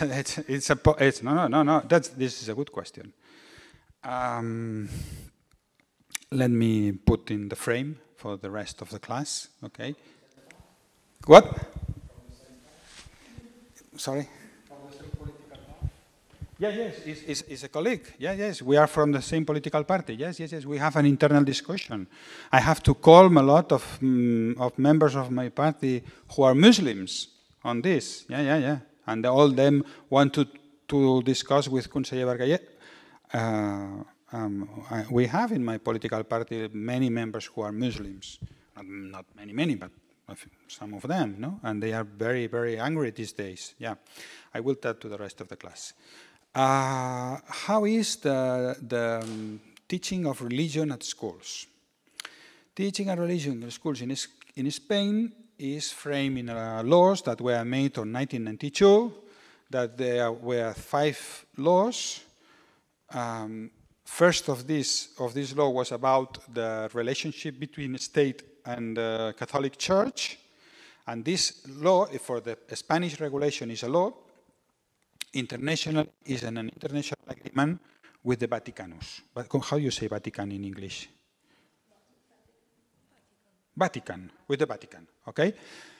Then, with the same image, which is the first mistake, they make another identical law for Muslims, another for Protestants, another for Jewish,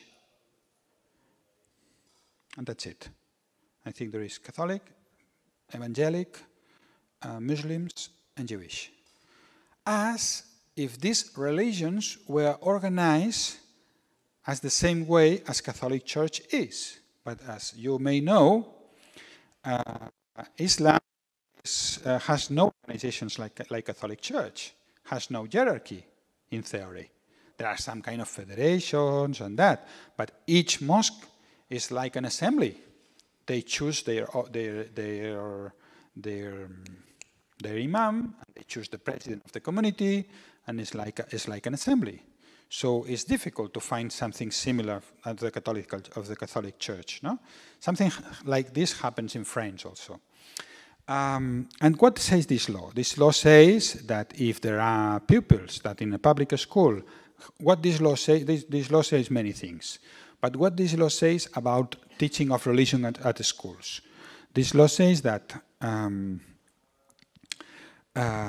when some pupils or their families ask to receiving classes about Catholic religion, they have the right to receive it. They have to be a number, I don't remember, I think it's 10 for a school. Less than 10 you don't have a teacher, but plus than 10 you can receive a teacher, and they told you about the Catholic religion, okay? And then the same for the Jewish, the same for the Muslims, the same for the evangelic. What happens 20 years after the approbation of this law? That we have many schools with teachers of Catholic religions, and we have no schools with teaching Islamic religion. Why not? There are a variety of excuses on that. In fact, it's a clearly matter of discrimination. It's a clear discrimination. There are practical reasons, but I have to recognize that my government hasn't done nothing to solve this kind of practical reasons. The practical reasons really exist, but also exist, so I'm autocritical with my government, that we haven't solved it or we haven't done enough to solve these practical issues. Which are the practical issues? The practical issues, we don't have teachers, for example. But at the end of the matter, there is a kind of fear about teaching Islam at schools for different reasons. For racism, because as I said, we are able to deal with diversity in general, but not with religious diversity. Our society has to learn on that. And, but in fact, it's difficult to find the teachers. But we can now. It was difficult 10 years ago, but now we have many people from Muslim families who has grown up here, and probably some of them are able to teach.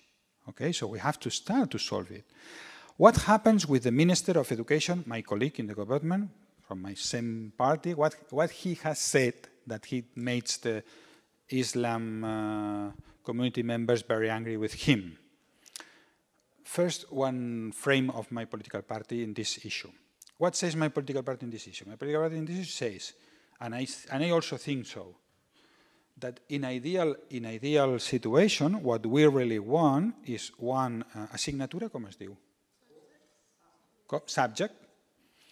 One subject on religious thinking, but all religions. I think in our present situation, it's good for our children, and also is a need for our children to have the basic ideas about what Christianism says, different kinds of Christianism, what Islam says, different kinds of Islam, what the Jewish religion says, and so on. I think it's basic that all the population understand and has basic thoughts or basic ideas on this. To understand many things, to understand who we are, where we come from, to understand art, to understand museums, to understand your neighbors, to understand your mates, your classmates, etc. That is our position. Our position is to have a subject on religion thinking, no, on religion things. General, which is general, okay? But the fact is that the Spanish law is saying that if you have pupils who ask to receive Catholic formation, you receive Catholic formation, but if you are Muslim, you are not receiving. So it's a clear case of discrimination, institutional discrimination, which is more grave. So we have this contradiction. Catalan Minister of Education, his idea... ¿Qué? Llevo 2 horas ya? Hòstia, pobra gent. No. Do you want to make a pause? Yes, please. And water. Okay. But I finish this issue and we start again. Okay. What my colleague said is, we want to make the class of different religions, and I'm going to convince the Catholics. And in a meeting with the Catholics, he said to the Catholics, open your subject, don't talk only about Catholic religion, talk about all the religions, because if you don't do so, the Muslims will be more than you in a few years. Okay? When Muslims heard this, said, and what is the problem if we are more or less, or there are Muslims in the schools? And they are right, of course. It's a mistake of my colleague, of course. But it was the frame. Please. I was going to ask about the age of the students who are going to study all the religions, like the proposal you said regarding the religion classes, but because I think that if they're too young, like they might get confused somehow. But then we discussed it out in the break, and I knew that some other countries are doing the same thing, like in Germany and in Ukraine, I think. So I was just gonna say that it might be like more problematic for some parents. It depends on their religious views, more or less. Why? Because maybe some people will be like, no, we don't want our kids to learn anything about other religions, and it happens. We don't want to what? Yeah, but that's the thing. But I think that for learn about what? Other religions. Some people are, if people are just being like, yeah, that's why I'm just saying that it might. But it's like if people doesn't want to study maths. What? It's like people that doesn't want to study maths. But I think this is more related to beliefs other than like. No, it depends. I'm not talking about telling. I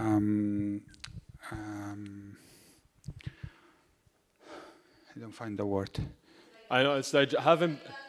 Yeah, just having like it's a the class basic of knowledge of religious culture. Yeah. It's not about the believings or the dogmas or the things you have to believe. Yeah. No, of course not. Of course, in a public school you cannot teach that. I think. But it's about what this religion says. You know, this is good, and no matter the age. No, it depends on the. If they are very young, you teach some things, and if they are older, another ones.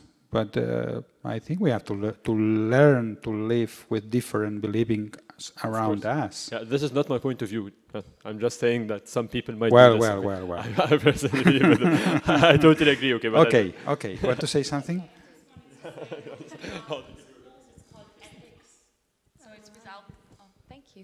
So we have this in schools that it's called ethics. Yeah. So it's without putting any value in it.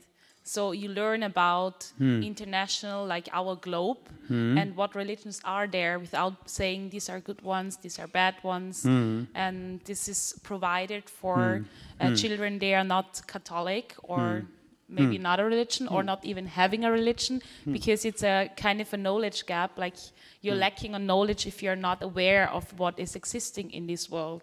So we call it ethics, this subject in Austria. It's good.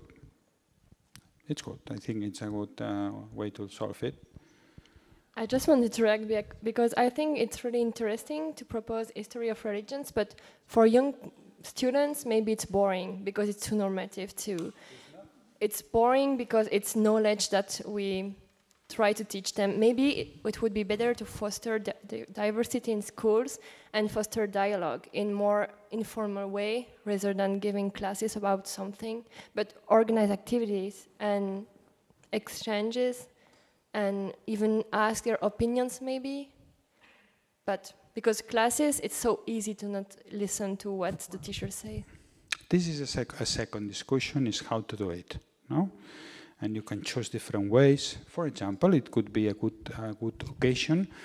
One thing I think, education is the most important social policy always. And the other social policies are variations of education. So education is central, always. And what we can do in education?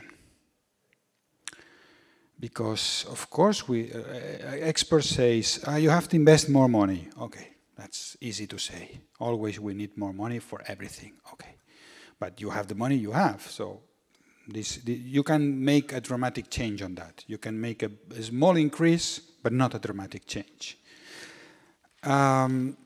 Another say that experts says is in order to improve education, is we have to improve the formation of teachers. Perfect. Absolutely agree.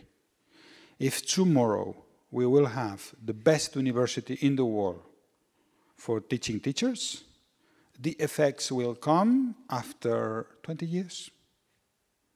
If tomorrow we solve it, no? So what we can do in short term, because in Catalonia we need results at short term, is now that the sons and daughters of the first generation of migrants are at 10 years old at the school, are going to go up out of the high schools. Is now we need results. And what we can do at short term, there are different things that works and not very expensive. Of course we need more money. I'm not avoiding this debate. I'm just saying that I need to think at the short term. One thing we can do is not very imaginative. It's school reinforcement. We have different programs. There is a program of with this university where some students of this university goes to the high schools on Raval and the center of Barcelona, and they make some kind of orientation to the pupils at 60 years old, when the compulsory school is finishing and they have to decide if to continue to school or something like that. There is another program with the students from Universitat Autònoma, Autonomous University, which is a very nice program, where they go students with groups in neighborhoods where people don't have university people at around. Which makes they make reinforcement classes. They go 5 volunteers each school, with one coordinator who earns a bit of money. Okay, there are many things about that. Other things we can do to extend the time of learning. I think we need to, in our country, it's my opinion, we think to extend the time of learning. Now in primary school we have 5 hours a day. I think we need 6. It's my opinion. It's not a consensus, but my opinion is that, clearly. And I'm very supportive of this opinion. It's not the matter of today, but I can explain that. Other thing we can do is to align when what you learn during the school timetable and after the school timetable.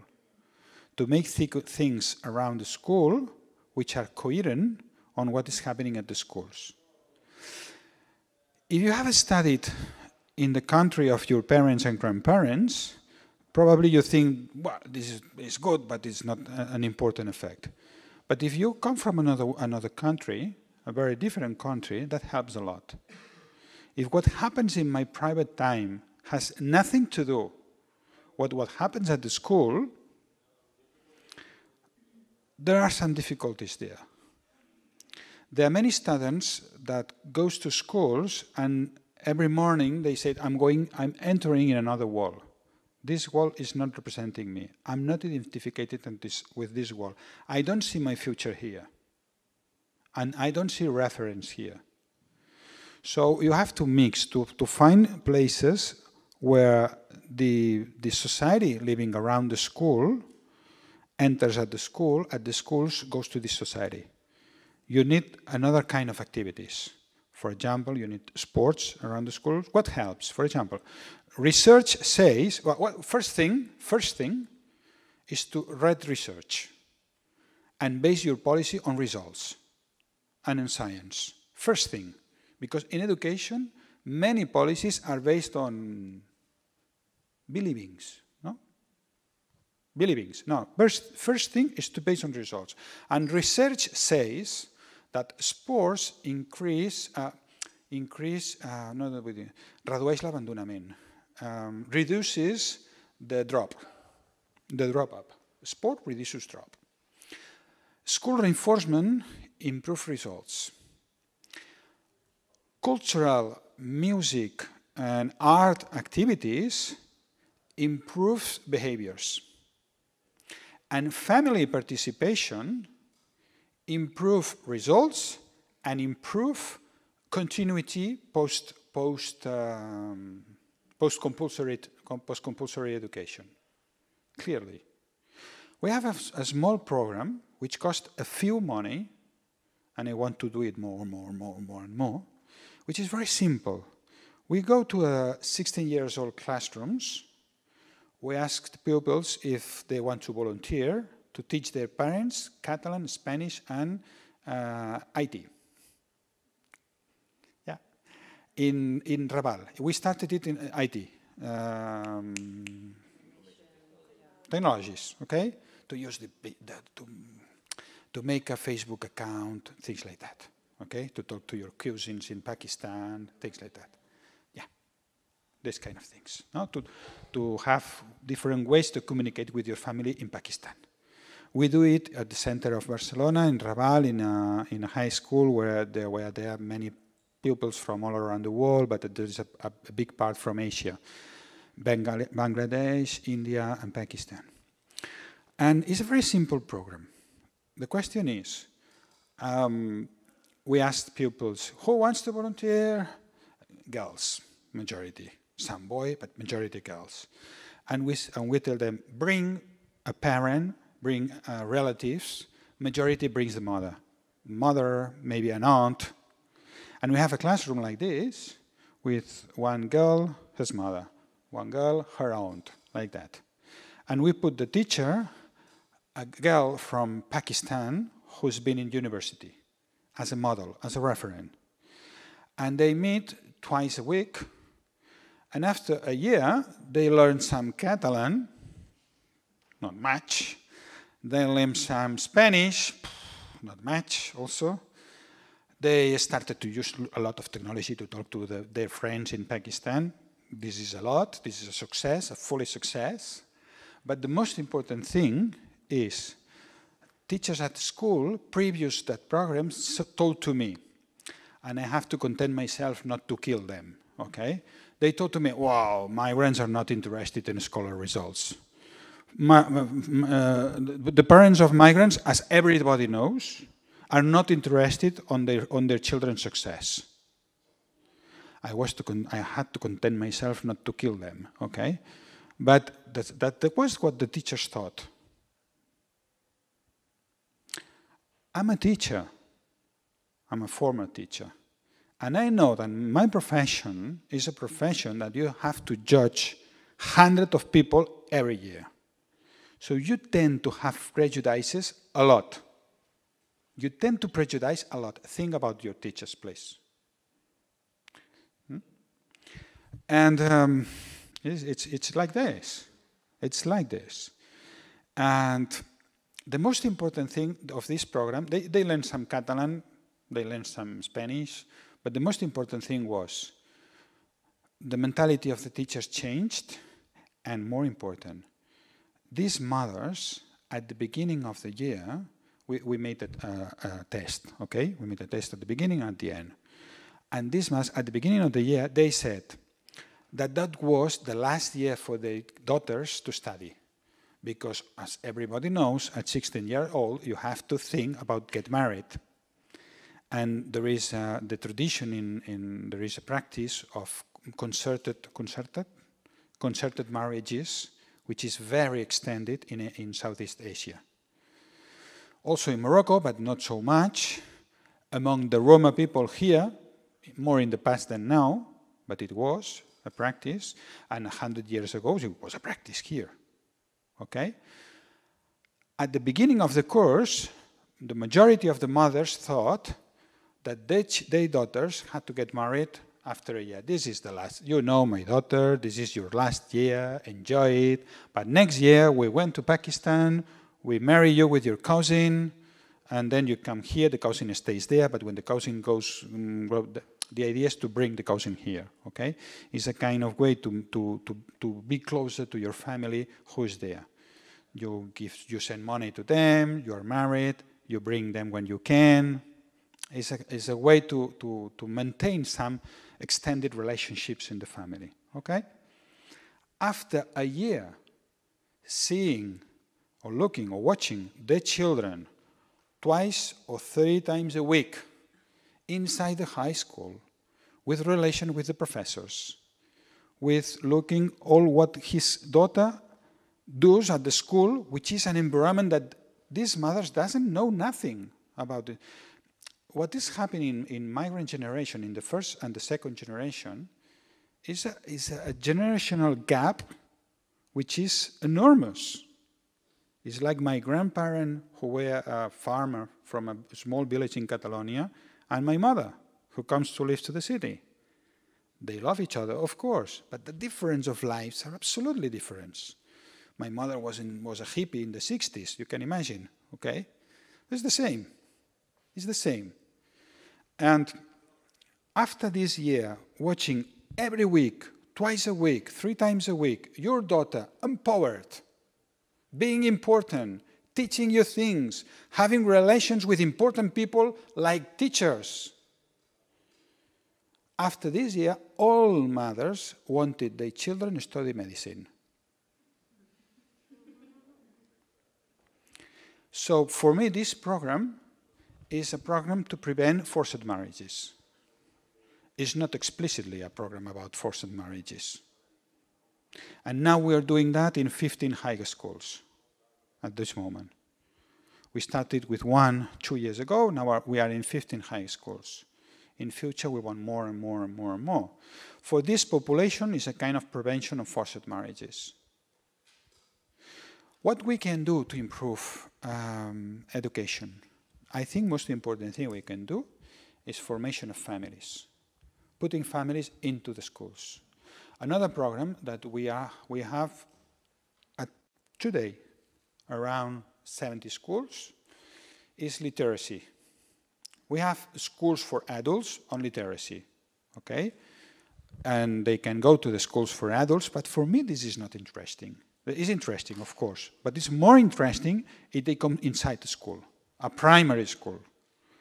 Because when you do that, and there is research on that, and there are scientific results on that, children sees at the first time this institution that you call a school as an institution close to their family. Mothers knows the same environment of their children. Teachers learn who the family of the migrants are, of the children, migrants, pupils are. Put people together, and things happen. Always. Put people together, and things happen. Another idea, which is not related to education, is related to put people together. I mentioned before that the most important racist crisis we suffered is related to what who said they must know? Is related to aggressions to non-accompanied minor centers. We used to receive an average of 250 boys a year. In 2016, they came around 600. Next year, 1,800.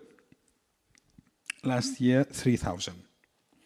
And this year and the past, put together, the last 2 years, around 7,000 boys, from 80% from Morocco, 85% more or less, 15% from the rest of Africa. They're boys. They're boys. They're boys that want to improve their lives. That's it, no more. If you ask to them, we make a survey when they arrive to these boys, 80% of them has an agreement with their families to come. They don't come from streets. They come through the help with the help of their parents. Their parents send them here. And they take the difficult decision when you are 16 years old to risk your life in order to help your family. When do you know the story, you love these boys. Sorry.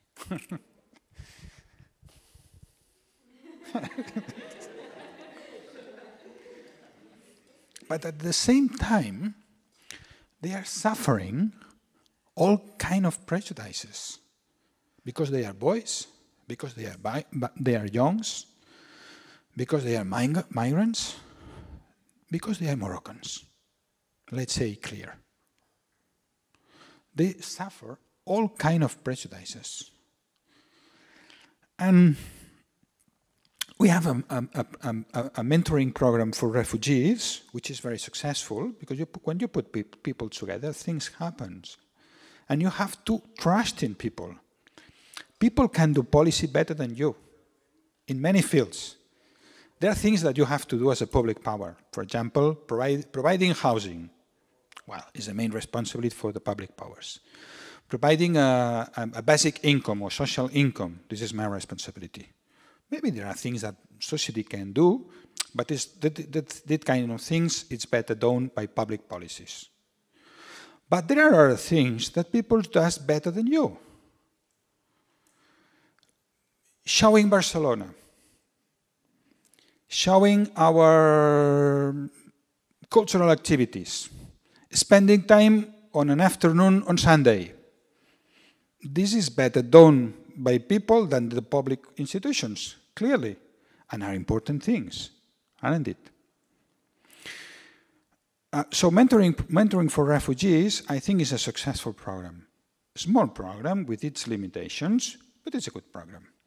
So some say to me, why don't we do, a friend of mine, a colleague of mine, said to me, why don't you do a mentoring program for minors, non-accompanied minors?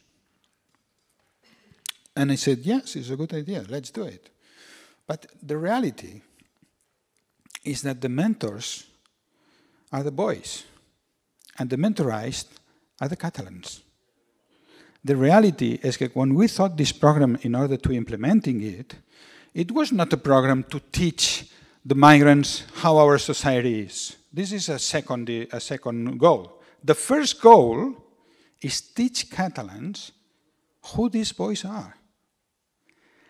And I can assure you, a small village, maybe the Catalan ones will know, Canet de Mar. You know Canet de Mar? You know the facts in Canet de Mar? In Canet de Mar, there was a center. And in this center, it was a lot of controversial in the village. A lot of controversial. The mayor, who's a girl, who's a friend of mine, from my political party, asked me to, Oriol, we have to do a campaign, publicity. The campaign, publicity, in something that people has a lot of prejudices. A politician saying something on this issue where there is so popular prejudices, you're going to lose, sure. What we want to do is mentoring Catalans. And what we do, we bring 16 volunteers from each of the 14 main associations that there are in Canet de Mar, one volunteer for each association. And they we tell them, you are going to be mentors, okay? And you're going to be a mentorship program to these boys. And they meet once a week, they share an evening or an afternoon. We make a pilot program on this village, because in this village there were a very bad image on the boys. Well, the mayor don't lose the election, they win again the elections. The public opinion improves. There are other problems, not always is easy, but I can say that this program helps people to understand who is these children and what happens to them. There is a word that we use in European literature, which is non-accompanied minors. No? Probably you've read it. In Catalan is menors estrangers no acompanyats, we call it MENA. MENA is, It's not a bad word. It's just saying non-accompanied minors. Doesn't mean nothing else. But when you say MENA, MENA, MENA, MENA, MENA, MENA, you are forgetting that this boy is not MENA. You are defining them about what they don't have because you are non-accompanied. No, the principal characteristic of this girl is not to be non-something. The principal characteristic is his name. He is Mohammed. He is Ahmed. He is Yusuf. He is whatever, no? And what the people learn is that they don't wear MENA. They wear Yusuf, who's a boy, that probably his father has had an accident, a job, he don't earn enough money, and he said, Yusuf, you have to go to Europe and send money. Okay, my father, I go to Europe. And they knew the real stories. Well, another characteristic is that we have the migration in Catalonia very distributed. Sorry. Let me say that only. When you imagine migration, I don't know what comes into your minds when I say migration, what comes into your minds. But probably comes a urban image, no? Probably? Do you imagine migration cities or migration rural areas? What comes to your mind first? Sorry? Asylum seekers. You come from Germany, clearly. Asylum seekers. Non-accompanied minors who lives in the cities. Mainly. But you have this distribution. How is it called, this coefficient? The Honinger coefficient? Could you repeat? Königsteiner Schlüssel. You mean that? Königsteiner Schlüssel.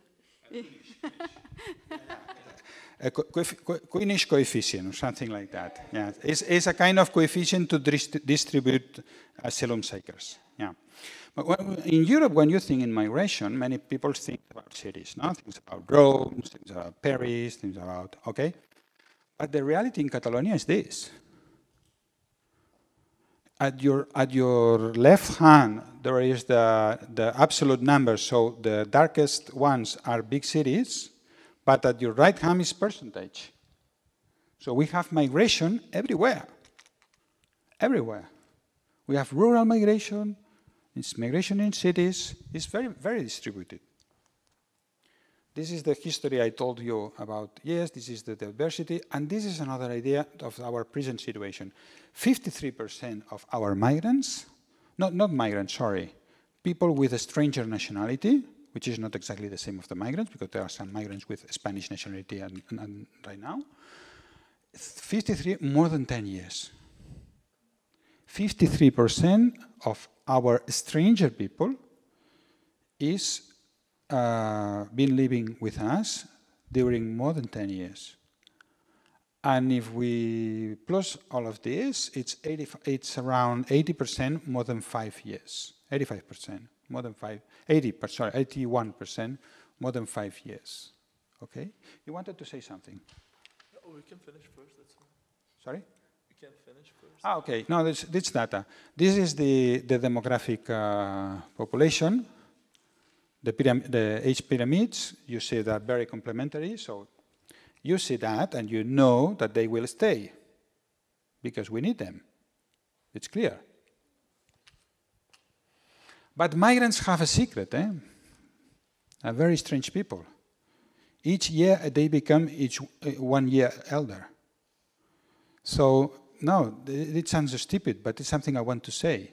Because sometimes there are good intention discourse narratives that says, oh, migrants are helping us because they are young and they will pay our pensions, this kind of narrative. It's well-intentioned, thank you, but migrants each year become 1 year elder. So migrants 30 years ahead will be elder people also. So I'd say that in order to avoid those kind of narratives that being good intention, in fact, are thinking about people as useful things. There are a kind of good narrative that says, oh, it's not true that migrants makes social expenses, no? And they contribute more than they waste. Let's imagine if I say to you, let's make accountability about elder people. Let's see if elder people puts more money on the table or brings more money. Probably you will say me, wow, you are inhuman because elder people, poor elder people. How do you are talking about the elder people in so pragmatical way? It's an ugly thing, no? If I talk about your grandmother, and let's make accountability about your grandmother. How money cost your grandmother, and how money puts your mother on the table at the present? You will be angry because you will say, "Wow, how are you talking by that way on your grandmother?" Well, and why are we all talking about my neighbor in these terms, or my friend? So I think we have to think about which society we want to be. Another data is unemployment rate. As you see, unemployment rates always for the migrants is the double. Incomes, national, foreigners. Results at school. Here the results are measured on how many migrants graduate, how many pupils graduate each year when they finish 16 years old, which is compulsory school. 90% of nationals, but so it means that 10% of nationals don't graduate the compulsory school. 20% of the rest of Europe, especially Germans and Austrians, are the worst. No, it's a joke. I don't know. 30% of North Africans, 30%, eh? 3 times more. Wow. 40% of the rest of Africa, like that, okay? It's very important. Another diversities we have, Roma people. We have around 50,000 people Roma people in Catalonia. Probably is the minority more vulnerable we have, with more prejudices. Last week I had a meeting with the Director General of the Catalan Policy of Mossos d'Esquadra. Yeah. What is their legal status? Like, are they regular, irregular? They have been in Spain for 500 years. The Roma people. Yeah. They are Catalans. Okay, that was my question. No, they are Catalans. And they have papers. Yeah. They have arrived five centuries ago.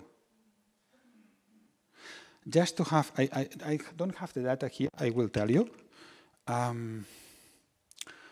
You know what are the policy identification? When you go to the street and a policy asks you for papers, no? For example, you look suspicious, you have a dog, you look suspicious, please, could you identify? And you show me your ID card and like that, okay? If you are Roma, you have 10 more possibilities to be identified at the street. I had a discussion 6 months ago with the Director General of Mossos d'Esquadra, of our policy, of Catalan policy, Catalan police. And I said to him, no, because you are stopping all the day people from Morocco, people who's black. No, we are not doing that. Catalan police, never. How we can do that? Okay, let's make a study. Results of this study.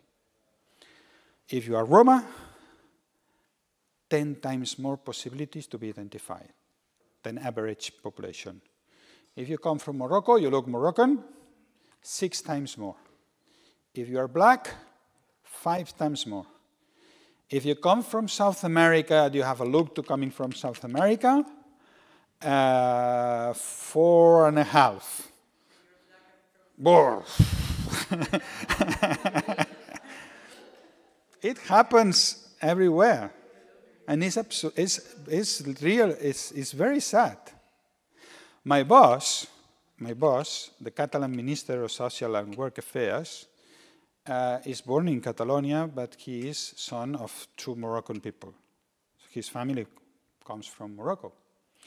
And last week we went to Baden-Württemberg, as I thought, and we passed the plane, the control, ¿cómo se dice la sirena? The alarm turns on when I passed, no? And it said, aleatory, ¿cómo se dice? Random check. And my boss said to me, wow, I'm lucky today. The last five flights, he looks Moroccan. He had random check. A Catalan minister, a member of the Catalan government. That's the reality. Roma people. But at the same time, we are a very diverse society. This year, boys and girls will born in Catalonia, 36% has at least one parent from abroad.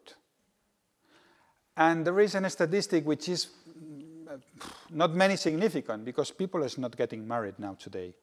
Majority of the couples just live together and don't get married. But from those people who still get married, 22%, at least one of the two of the couples are from abroad. What thinks people on migration? There is a regular survey which asks is the main problems of Catalonia, okay? And this is the situation. Now it's increasing a bit. This is probably for non-accompanied minors. Non-accompanied minors here. Here, when we were here and here, in 2009, our economy was the worst year of the crisis. GDP decreases 4 points. I was the secretary of migration here. And I have to recognize that I was really feared. I said, wow. We have received 1.5 million people in 10 years. We're facing a brutal economic crisis. This is going to explode. What will happen with myself? I was absolutely afraid, not about myself, about the Catalan situation. And I have to say that those were the years of the crisis. Well, not bad. Why? It's very easy to imagine theories after the facts. Okay? But these are the facts. Who's in favor and who is in awe? Here you have sex is not very important, age is important, where you born is important, how do you feel is important. This is the program of mentorship. Well, you have studied that, what is the simulationist method, blah, blah, blah, blah, no? Okay. So the fact is that now we want to be explicit. I will finish with that, okay? I will finish with that. I think now we have to be explicit. We have to say our model is interculturalism. Why? Theory want to solve real problems? Not. But we have to share some ideas. And as I said before, I think it's very important, these ideas should be matter of consensus. When we talk about interculturalism, it's not just because we read the books of Ricard Zapata and others, okay? It's because we have to learn about what has happened in different countries in Europe, no? We have to learn from France, we have to learn from Germany, we have to learn from many countries, no? And, well, probably there is a group of countries that put all emphasis on homogeneity, on trying to get homogeneity to this very primarily an intuitive idea that if we all are homogeneous, will be easier to live together, but we have to look on the failure of this model, no? Or we have to read, for example, have you heard about Ted Cantle? The Cantle Report? Who's from Britain here? No one is from Britain. Well, you remember, no, you don't remember because you're very young people, but probably you have read that at the beginning of this century there were, in the 2000, a very big riots in London. And after these big riots in London, Tony Blair, the former Prime Minister, made a commission led by a sociologist who is called Ted Cantle, and made the Cantle report about what has happened in London and what has happened in the British model of living together. It's a 300 pages report, very interesting, but I can resume for you in an exclusive notice for you in one word or two words. We have forgot to live together. And it's something I lived in Birmingham. Once I went there, the municipal authorities told me, here is the Bengalese neighborhood, here is the Pakistani neighborhood, and then we went to the Yemenis neighborhood. The Yemenis neighborhood is in the middle of 3 highways. No, there's a highway here, highway here, highway here. So we start bad. No, wow, this is the Yemeni neighborhood. Well, and in the middle, in the Yemeni neighborhood, there were a kind of vocational center, formation center. Very interesting. They had lots of courses, many young people there, many women learning things, vocational training mainly. Very interesting. But the library, la biblioteca is the library? The library sets timetable for women, timetable for men. And I asked to the municipal authorities, this center is funded with public money? They said, yeah. And what do English contributors think about that? Because it's not a swimming pool. We can discuss if a swimming pool has a reason to be a time for men and women, but a library? What's the problem to read together, men and women? And they said to me something very clear. They said to me, the English, als contribuents anglesos, the English contributors doesn't know what happens in this library, and they don't care about, because they don't know where the Yemeni neighborhood is, and they are not interested on what happens in the Yemeni neighborhood. Wow, that is the idea then. That is multiculturalism, no? In practice. No?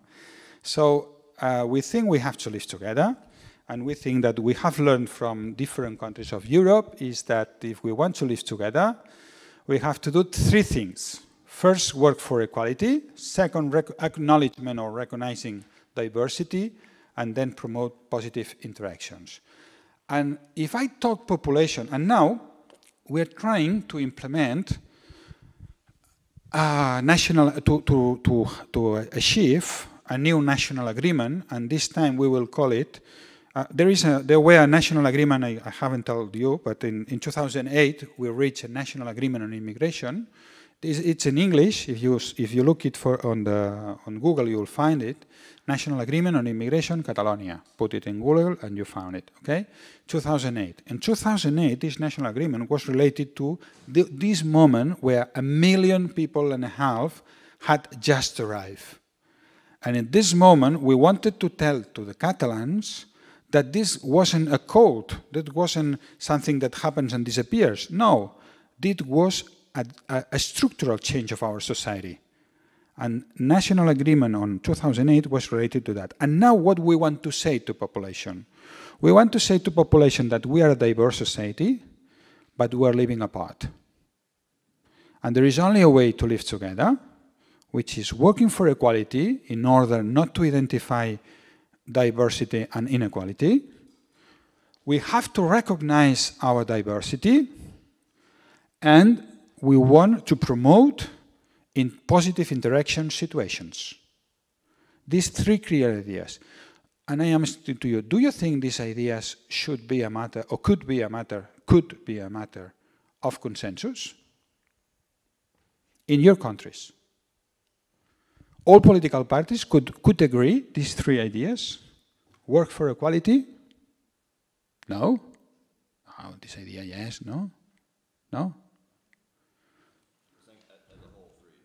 No, the whole 3, well, let's go step by step. Step by step. Is a matter of consensus working for equality?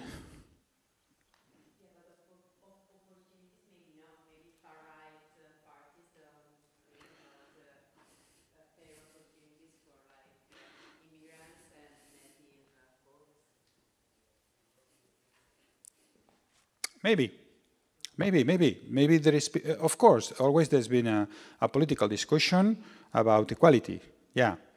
But more or less, the idea of equality is a general idea, more or less assumed as a consensus, with different levels of intensity, with different ways to achieve it. Right wing will say, well, we will achieve equality if we give freedom and not putting the state at the middle, and the left wing will say we need public policies or more money on public policies. But more or less, equality could be, and I say it in Catalan public opinion clearly, could be a matter of consensus, equality. Recognition of diversity could be a matter of consensus.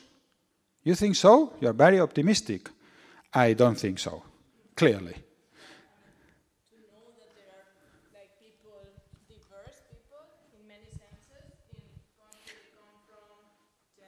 Yeah, but I can show you like 10,000 of streets of Catalonia where the neighbors don't want a mosque there. I can show you 1,000 schools where parents don't want halal food on the public.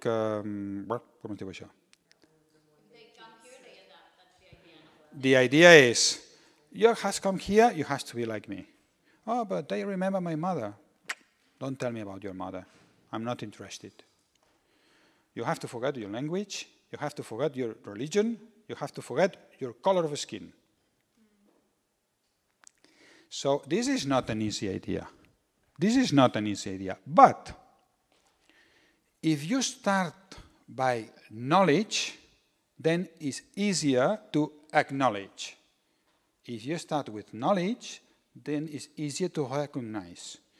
Recognize diversity at school of religions, at the moment, is not a popular idea.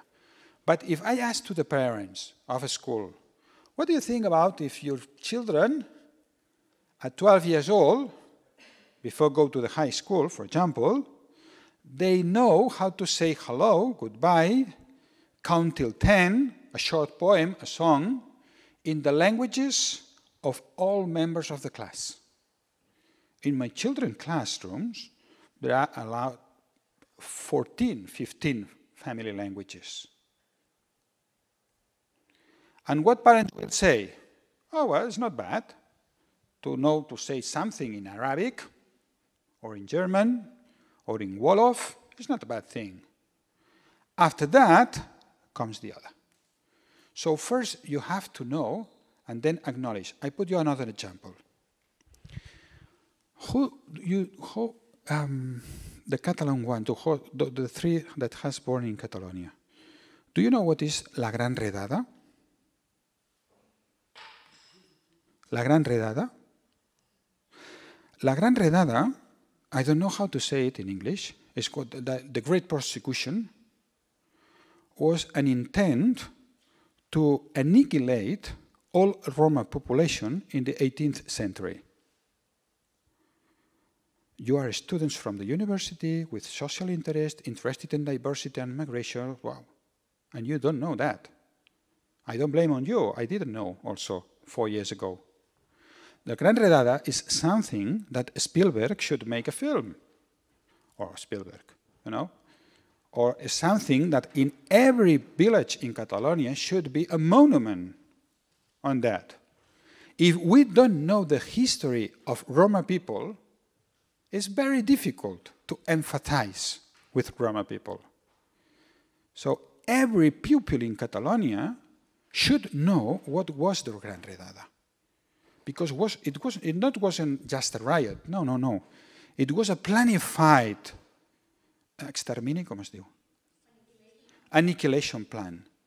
In one night, they detained all men and women, put separate, sent men to the ships. And when you were sent to a ship, you never return. And for example, near here, the convent of San Agustí, have you been there? The Museum of Chocolate, Alborn, 100 meters from Alborn, there is a place called Convent de San Agustí, and there were the places on Roma people from Barcelona, Roma women and their children, were closed there. thousands of them, in order to annihilate that. And there is no sad monument, sad nothing saying that. So how we can emphasize with Roma people if we don't know nothing? We don't know the most important thing in their history.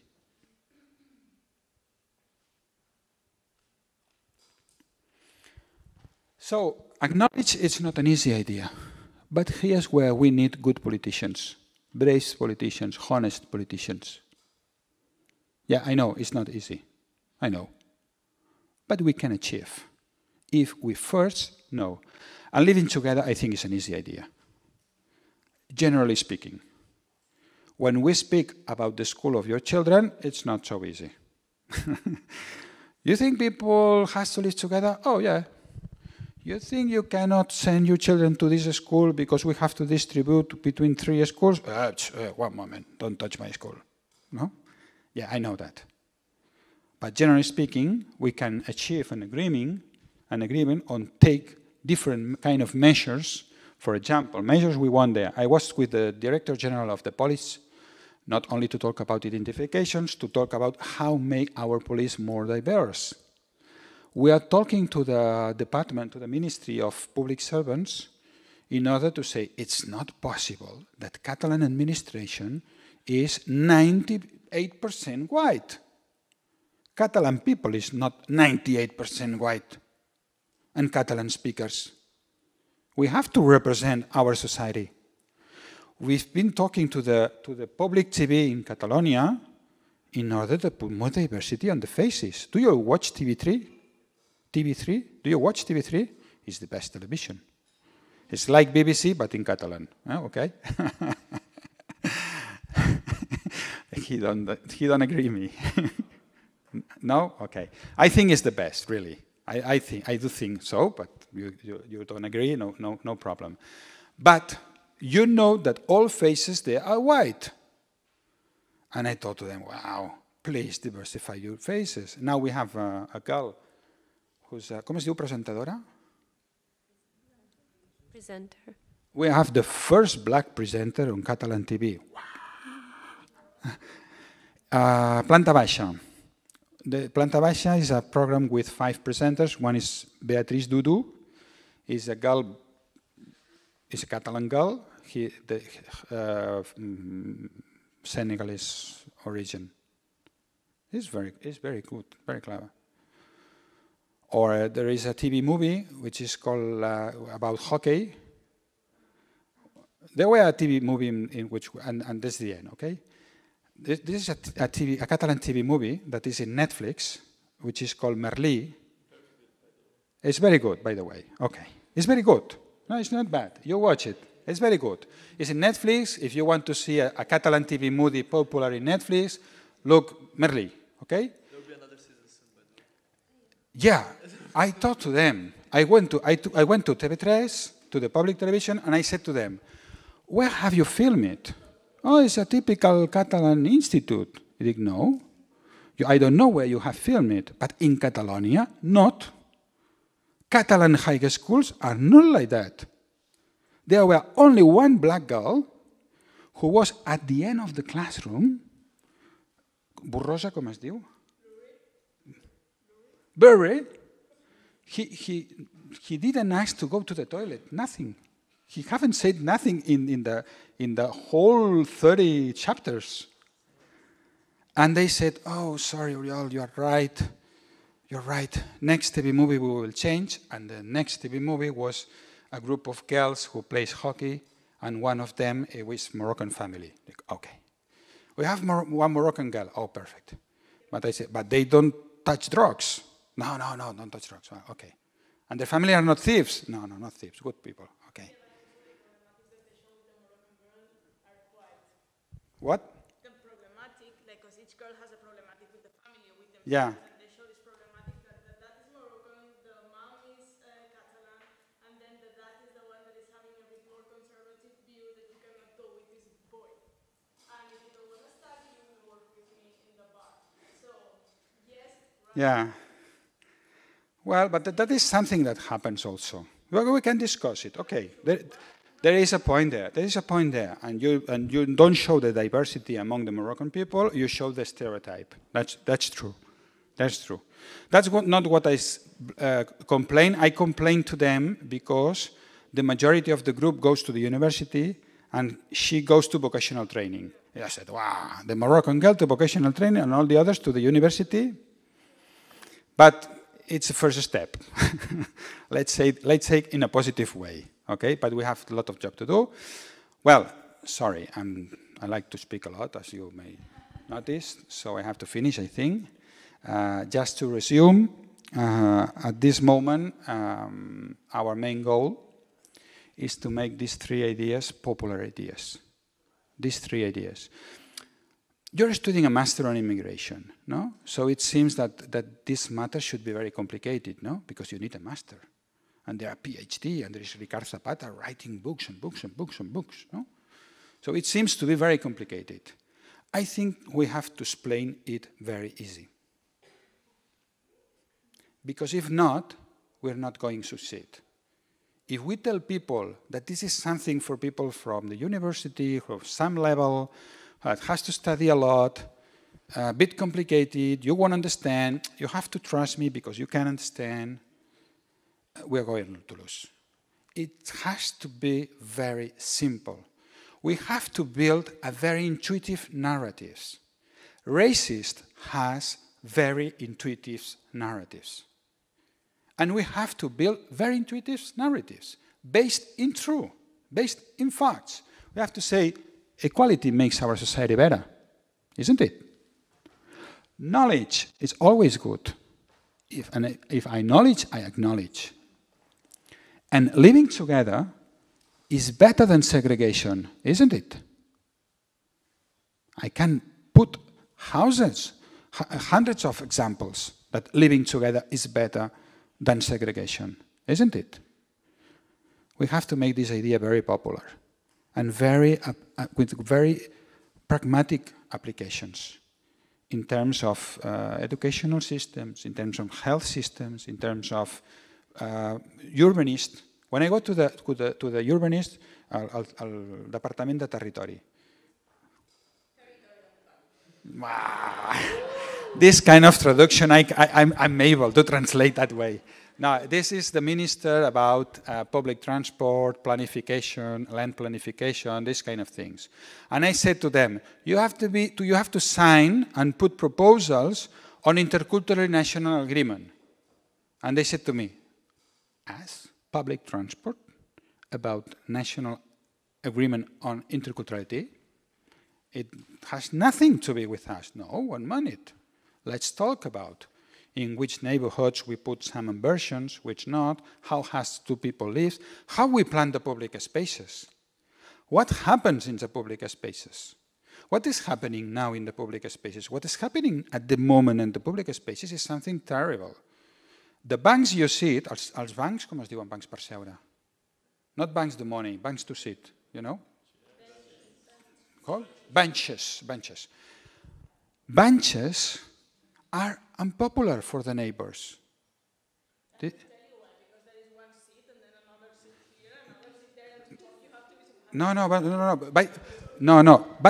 why public planners now are doing this kind of benches? To avoid homeless and to avoid groups of young people not consuming. It's supposed that young people in the free time has to spend money and has to consume. If they're just talking and having a drink in a public bench, neighbors said, wow, they're trafficking drugs or something. And if they are from Morocco, wow, sure, they have drugs, sure. So for mayors, at this moment, put benches in the streets or in the places is a problem. Now look at your cities, or Mediterranean cities, where we have good weather to stay in the public spaces. Mayors are leaving benches from the street and putting horrible chairs where you can sit alone, only alone, not having interactions. So when I went to the Minister of Public Planning, I said, yes, of course, you have to be a member of National Agreement on Interculturality. You have something to say. Cultures have something to say. Everyone. Agriculture. Yes, of course. Because rural areas are getting empty. How we refill, how we put repopulation. Because this is a long issue. It's not true that you can send migrants to the rural areas and that's easy. No. Migrants are not stupid people, so people is leaving one zone is for something, okay? But there is an opportunity with those migrants who comes from rural areas and are able to, or they have the ability or the skills to do some jobs that we lost here, no? There is an ability there, or there is a possibility, for example, people who want to work taking care of elder people. But we have to teach these people to live together, to live with diversity again. And in rural areas, this is not easy sometimes.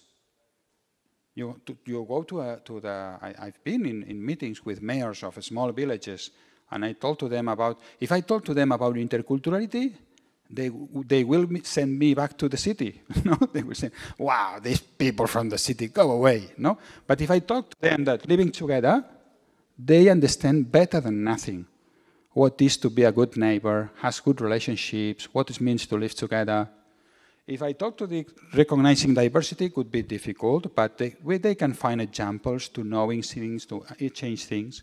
And if we talk about equality, they will say, yes, equality on territorial also, on the lands, because lands has different areas, rural areas has inequalities. Well, you're going to sleep, I think, okay? No? Any questions? Any final remark from Italy? Who is from Italy? You? I'm from Italy. Well, final remarks from visit. Let me see. I have actually several, but... No. I'm just going to choose one. I promise you guys. Yeah, I mean, in one of our classes, you know, we have learned... You have a reputation. You have a good reputation. A bad one, I think. Well, in one of our classes, we talked about the neighborhood card, right, implemented here by the municipality of Barcelona, if I understood correctly. And that, of course, provides more or less equal rights for those who are registered in the neighborhood. You know, that includes like accessing library, you know, as you said, the healthcare system is more or less accessible to everybody. Do you want the name? Yeah. Ramon Sanaujan. Yeah. And I want to know, just because we talked about like irregular migrants in the beginning of the presentation, and you have talked about some level of equality, but I'd like you to develop a little bit more, you know, the issues of inequality between irregular and regular migrants, you know, if you want contextualizing, in the case of the neighborhood card. You had two questions. That was the first? Yeah. Yes, that's all? Another question? Could ask forever. That's all. I also have another question about political rights, you know. That, for instance, 2 years ago there had been a referendum here, and we have learned that the referendum was open to Spanish nationals. Yeah. Right. So the long-term residents weren't included in the toll. So if you have something to say about it. Yeah. Thank you. Another questions? That's it? All right. Or we could say that if someone needs to go, can go. Yes, and then of course. we keep making questions Yes, of for the course. ones who want to stay. Not that Yes, of course. I have to leave also, but I can answer 2 or 3 questions. Okay? But these questions and are... before, actually, thank you very much for your time. Welcome. I enjoy it. Thank you. I enjoy it. Yeah, I always enjoyed diverse environments, and as you can see, diversity is a good thing. But many people don't think so. What they are losing, really. Yeah, the first source of inequality related with migration is the question of papers. And the big question is, should we let enter all people who want to enter or not? This is the big issue. And if you decide to regulate it, in which parameters? I don't know the answer. Really, truly, honestly, I don't know the answer. Some days I wake up thinking, no immigration laws, please, or ban all kind of regulation. Some days I say, well, it depends. It depends on what? It depends on the situation of labor market. But I think the approach, the political approach to this question is very, very, very full of symbolic ideas or ideological ideas and very few practices, very few pragmatic. What is happening now is that we are receiving a lot of irregular migration data. I always think about data. In 2018 Spain, the municipal registration, you know that we, in the municipalities, we register people, real people who's living, increases in Spain 600,000 people. 120,000 people coming from EU, so with permits, 160,000 people with different kind of permits, like yours, permit of a student, others, 380,000 people, tourists lost visiting Sagrada Familia. 380,000 people in 1 year. That register of municipality has increased, and we don't know which legal status they have. So this is a fact. This exists. First thing I always say in any Brussels meeting, sorry for the rest of Europeans, is these people exist. They don't want to talk about them. They don't want either to recognize they exist. It's incredible. We can have a meeting talking about migration all the day, integration policies, very positive things. They say, irregulars. Nothing is said. You can spend €1 from the European Social Fund. European, underline, Social Fund. And you can spend €1 of European Social Fund on irregulars. They are not people. In Germany, this German girl has gone. The dog was tired. In Germany, the Jesuitas, los Jesuitas, is a religious order, told me that when they have irregular pupils or children from irregular families, they don't tell the other parents. They don't have an academic expedient. They don't have academic registers. They are a kind of shadow in a chair. They are children. So where we have lost our humanity, or what we see every day, when yesterday, for example, 50 people died in the Mediterranean. 50 people. Let's imagine they were from United States, or they were students in a trouble of our children, from a Catalan high school. There were their policies, ships, everywhere saving their life. And yesterday, 50 people died trying to get Canarias.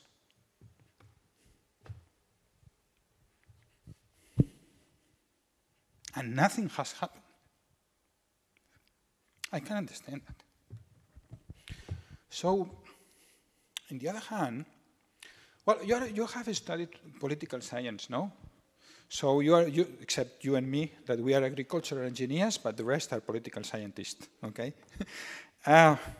There is an article from Max Weber, which is the most interesting article I ever read in politics, which is about the ethics of the how did he say? The ethics of convictions and the ethics of responsibility. Have you read this article, I guess? Well, you have homework for this weekend. Look for, please, on the internet, Max Weber, the ethics of... This is I sleep very well, okay? My goal in life is to sleep well, to stay well with my conscience and what I think. I have only one problem, which is irregular migrants. Because Weber said that if you look to an issue with the ethics of convictions, no matter the consequences, this is a kind of ethics. And I look to this issue with the ethic of convictions, and no matter the consequences, I would say to everyone who comes to Catalonia, here, you have your papers. How can I deny papers to a person, to a human being? How can I deny the right to work, the right to stay, the right to move, the right to achieve any kind of rights, the equality, the right to vote? How can I deny that? So the ethics of convictions, and no matter consequences, says to me, give papers to everyone. But the ethics of responsibility says another thing, says you have to look to the consequences. And the reality is that there is a lot of people in Pakistan, for example, who wants to come. A lot of people. We have around 60,000 people from a small village in Pakistan here. The majority of our Pakistanis are coming from Gujarat. Gujarat is a village close to Lahore. They are Punjabis. The majority of our Indian people come from the Indian Punjab. There are a lot of people in Pakistan who wants to come. And there are many of them that doesn't know nothing about Catalonia. They don't know that Catalonia exists. Of course, they don't know that Catalan language exists. But they have a cousin and they want to come. So if I give papers to everyone, what will happen in our public services? Another more hard dilemma. I have many friends from all over the world. No? I have a good friend of mine from Senegal, good friend, a very great person, really. I have learned many things from him. And now his mother has good health. But what will happen when his mother gets ill? What can I say to my friend? No, your mother cannot come. If his mother has cancer, for example, what I have to tell to my friend? No, your mother cannot come. He's a friend of mine, Abu Bakr. And Abu Bakr will tell me, Oriol, my mother has a cancer.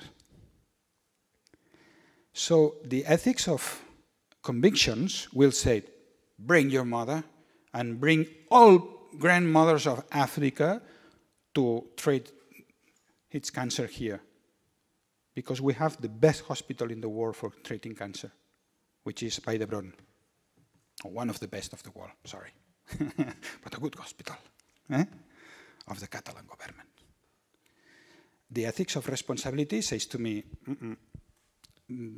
Abu Bakr, you cannot bring your mother, because what will happen is 200,000 mothers from Senegal comes to treat cancer in Hospital de Vall d'Hebron.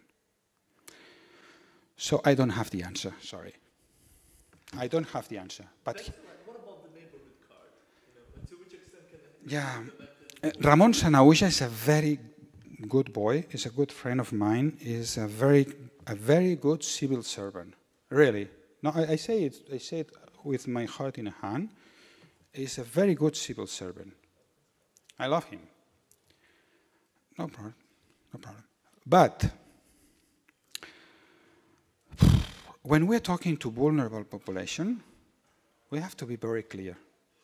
We don't have to confuse them. Does this card has any effect? There are 2 reports on that made from the El Col·legi d'Advocats. No. The Lawyers Association or the Attorneys Association. What? Bar Association. Okay. That says that it is not really useful.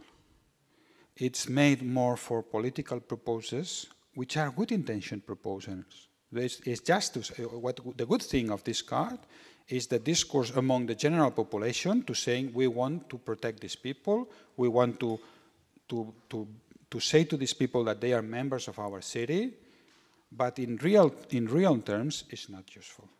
It doesn't help you. If you have an order of expulsion, you're going to be expulsed. It doesn't help you. So I'm more in favor to be very clear, because our legislation and immigration issues is so confused that vulnerable people are indefensed. Indefense, ¿está bien? Undefense. It's undefense. So we have to tell them the truth. We have to tell them how the processes, legal processes are, what the law says.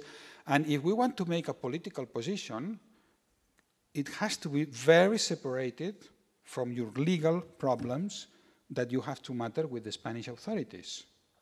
And my small criticism on this measure is this, that confuse a bit the people. Politically, very good. In fact, it has no results. So it confuses people. Someone criticized me, for example, we prepare people who is asking to get papers, no? And we make a report to do that. So it means that those reports that we think will help people to get papers, we do it. But if we think the situation of this person, legislation is clear and they will have a positive answer from the Spanish authorities, I will not make a forced report. I'm not going to make a forced report. And I have a demonstration in front of my office every 6 months, more or less, that says, say yes to the reports, say yes to the reports. But I'm not going to do that. If I do that, probably it's good image for me in front of these people. But I'm telling lies, and I'm not going to tell lies relating to vulnerable people. I'm not going to give a paper to vulnerable people, which is useful for my political discourse, but is not useful for this person. I think that is to play with vulnerable people. I'm not going to do that. The last one. In relation with the discourse, let's see how I formulate it. Before you were saying that the region of the MAR asked you to do a campaign for the Campaign Center, and you said that it was not a good idea. Okay, but I think that it's kind of a contradiction to say that, for example, that the traditional Spanish political parties have both at some point the discourse of the far right, but at the same time you, you hide a reality. And it's my opinion. Yeah. I think that sometimes public institutions or political parties try to hide something in topics in which they know that they are true because they are afraid of the public opinion reaction. So no. I understand what you're saying. Reality, and you know that you have to do why do you have to hide? No. I understand perfectly what you're saying, and I probably explained myself in a bad way before. So it was a very particular situation. Let's imagine there is a small village, around 8,000-9,000 people. Okay, we have a very bad view on a center of minors. Many prejudices about what the mayor is doing. There is an added problem that I haven't told before, that the property of the local where the centers are is a property of a relative of the mayor, you know? So there are other stories there that saying, oh, the mayor is, which in reality, what has happened, the truth is that in summer 2018, we were searching centers anywhere. And this girl that is called Blanca Arbell, does, I have a house empty, if you want to use it, I can help. Oh, thank you, Blanca. He's losing money there. She's losing money there. She makes us a favor. But what is the opposition saying? 3 months before the election, the mayor is getting money and there, you know, the fact is that. So, of course, we have to make public statements. Yeah, I agree with you. We have to say clearly many things.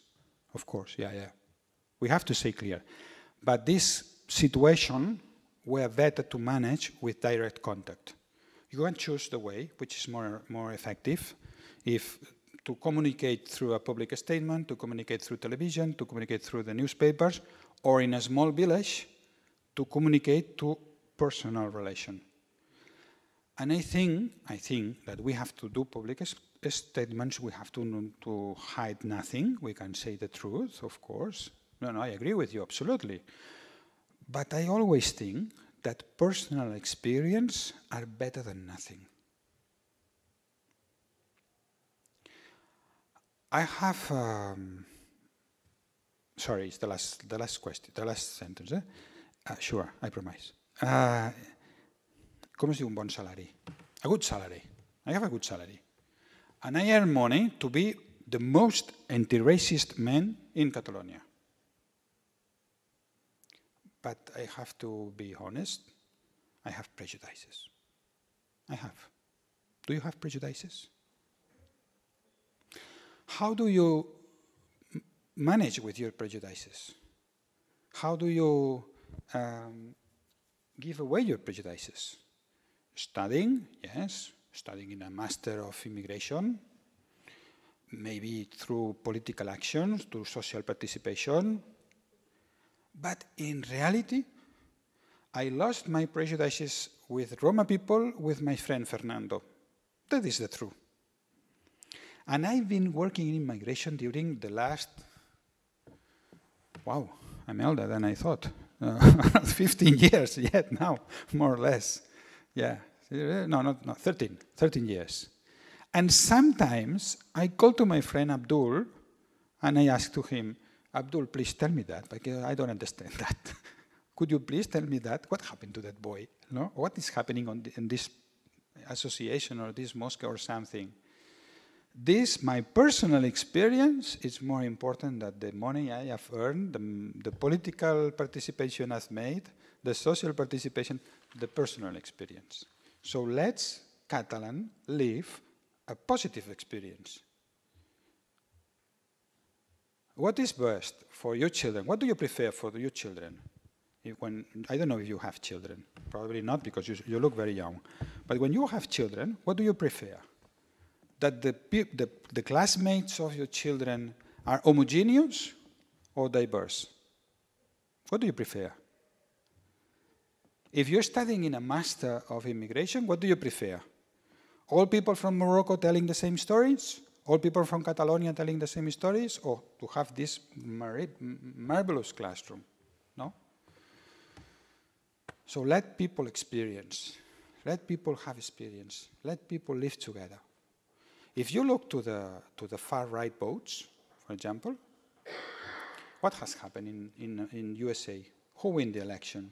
If you look, for example, on the results on the last election, in New York State, was incredible. In New York City, 96 Democrats, 4% Republicans. And in the rural area of the same state, the opposite.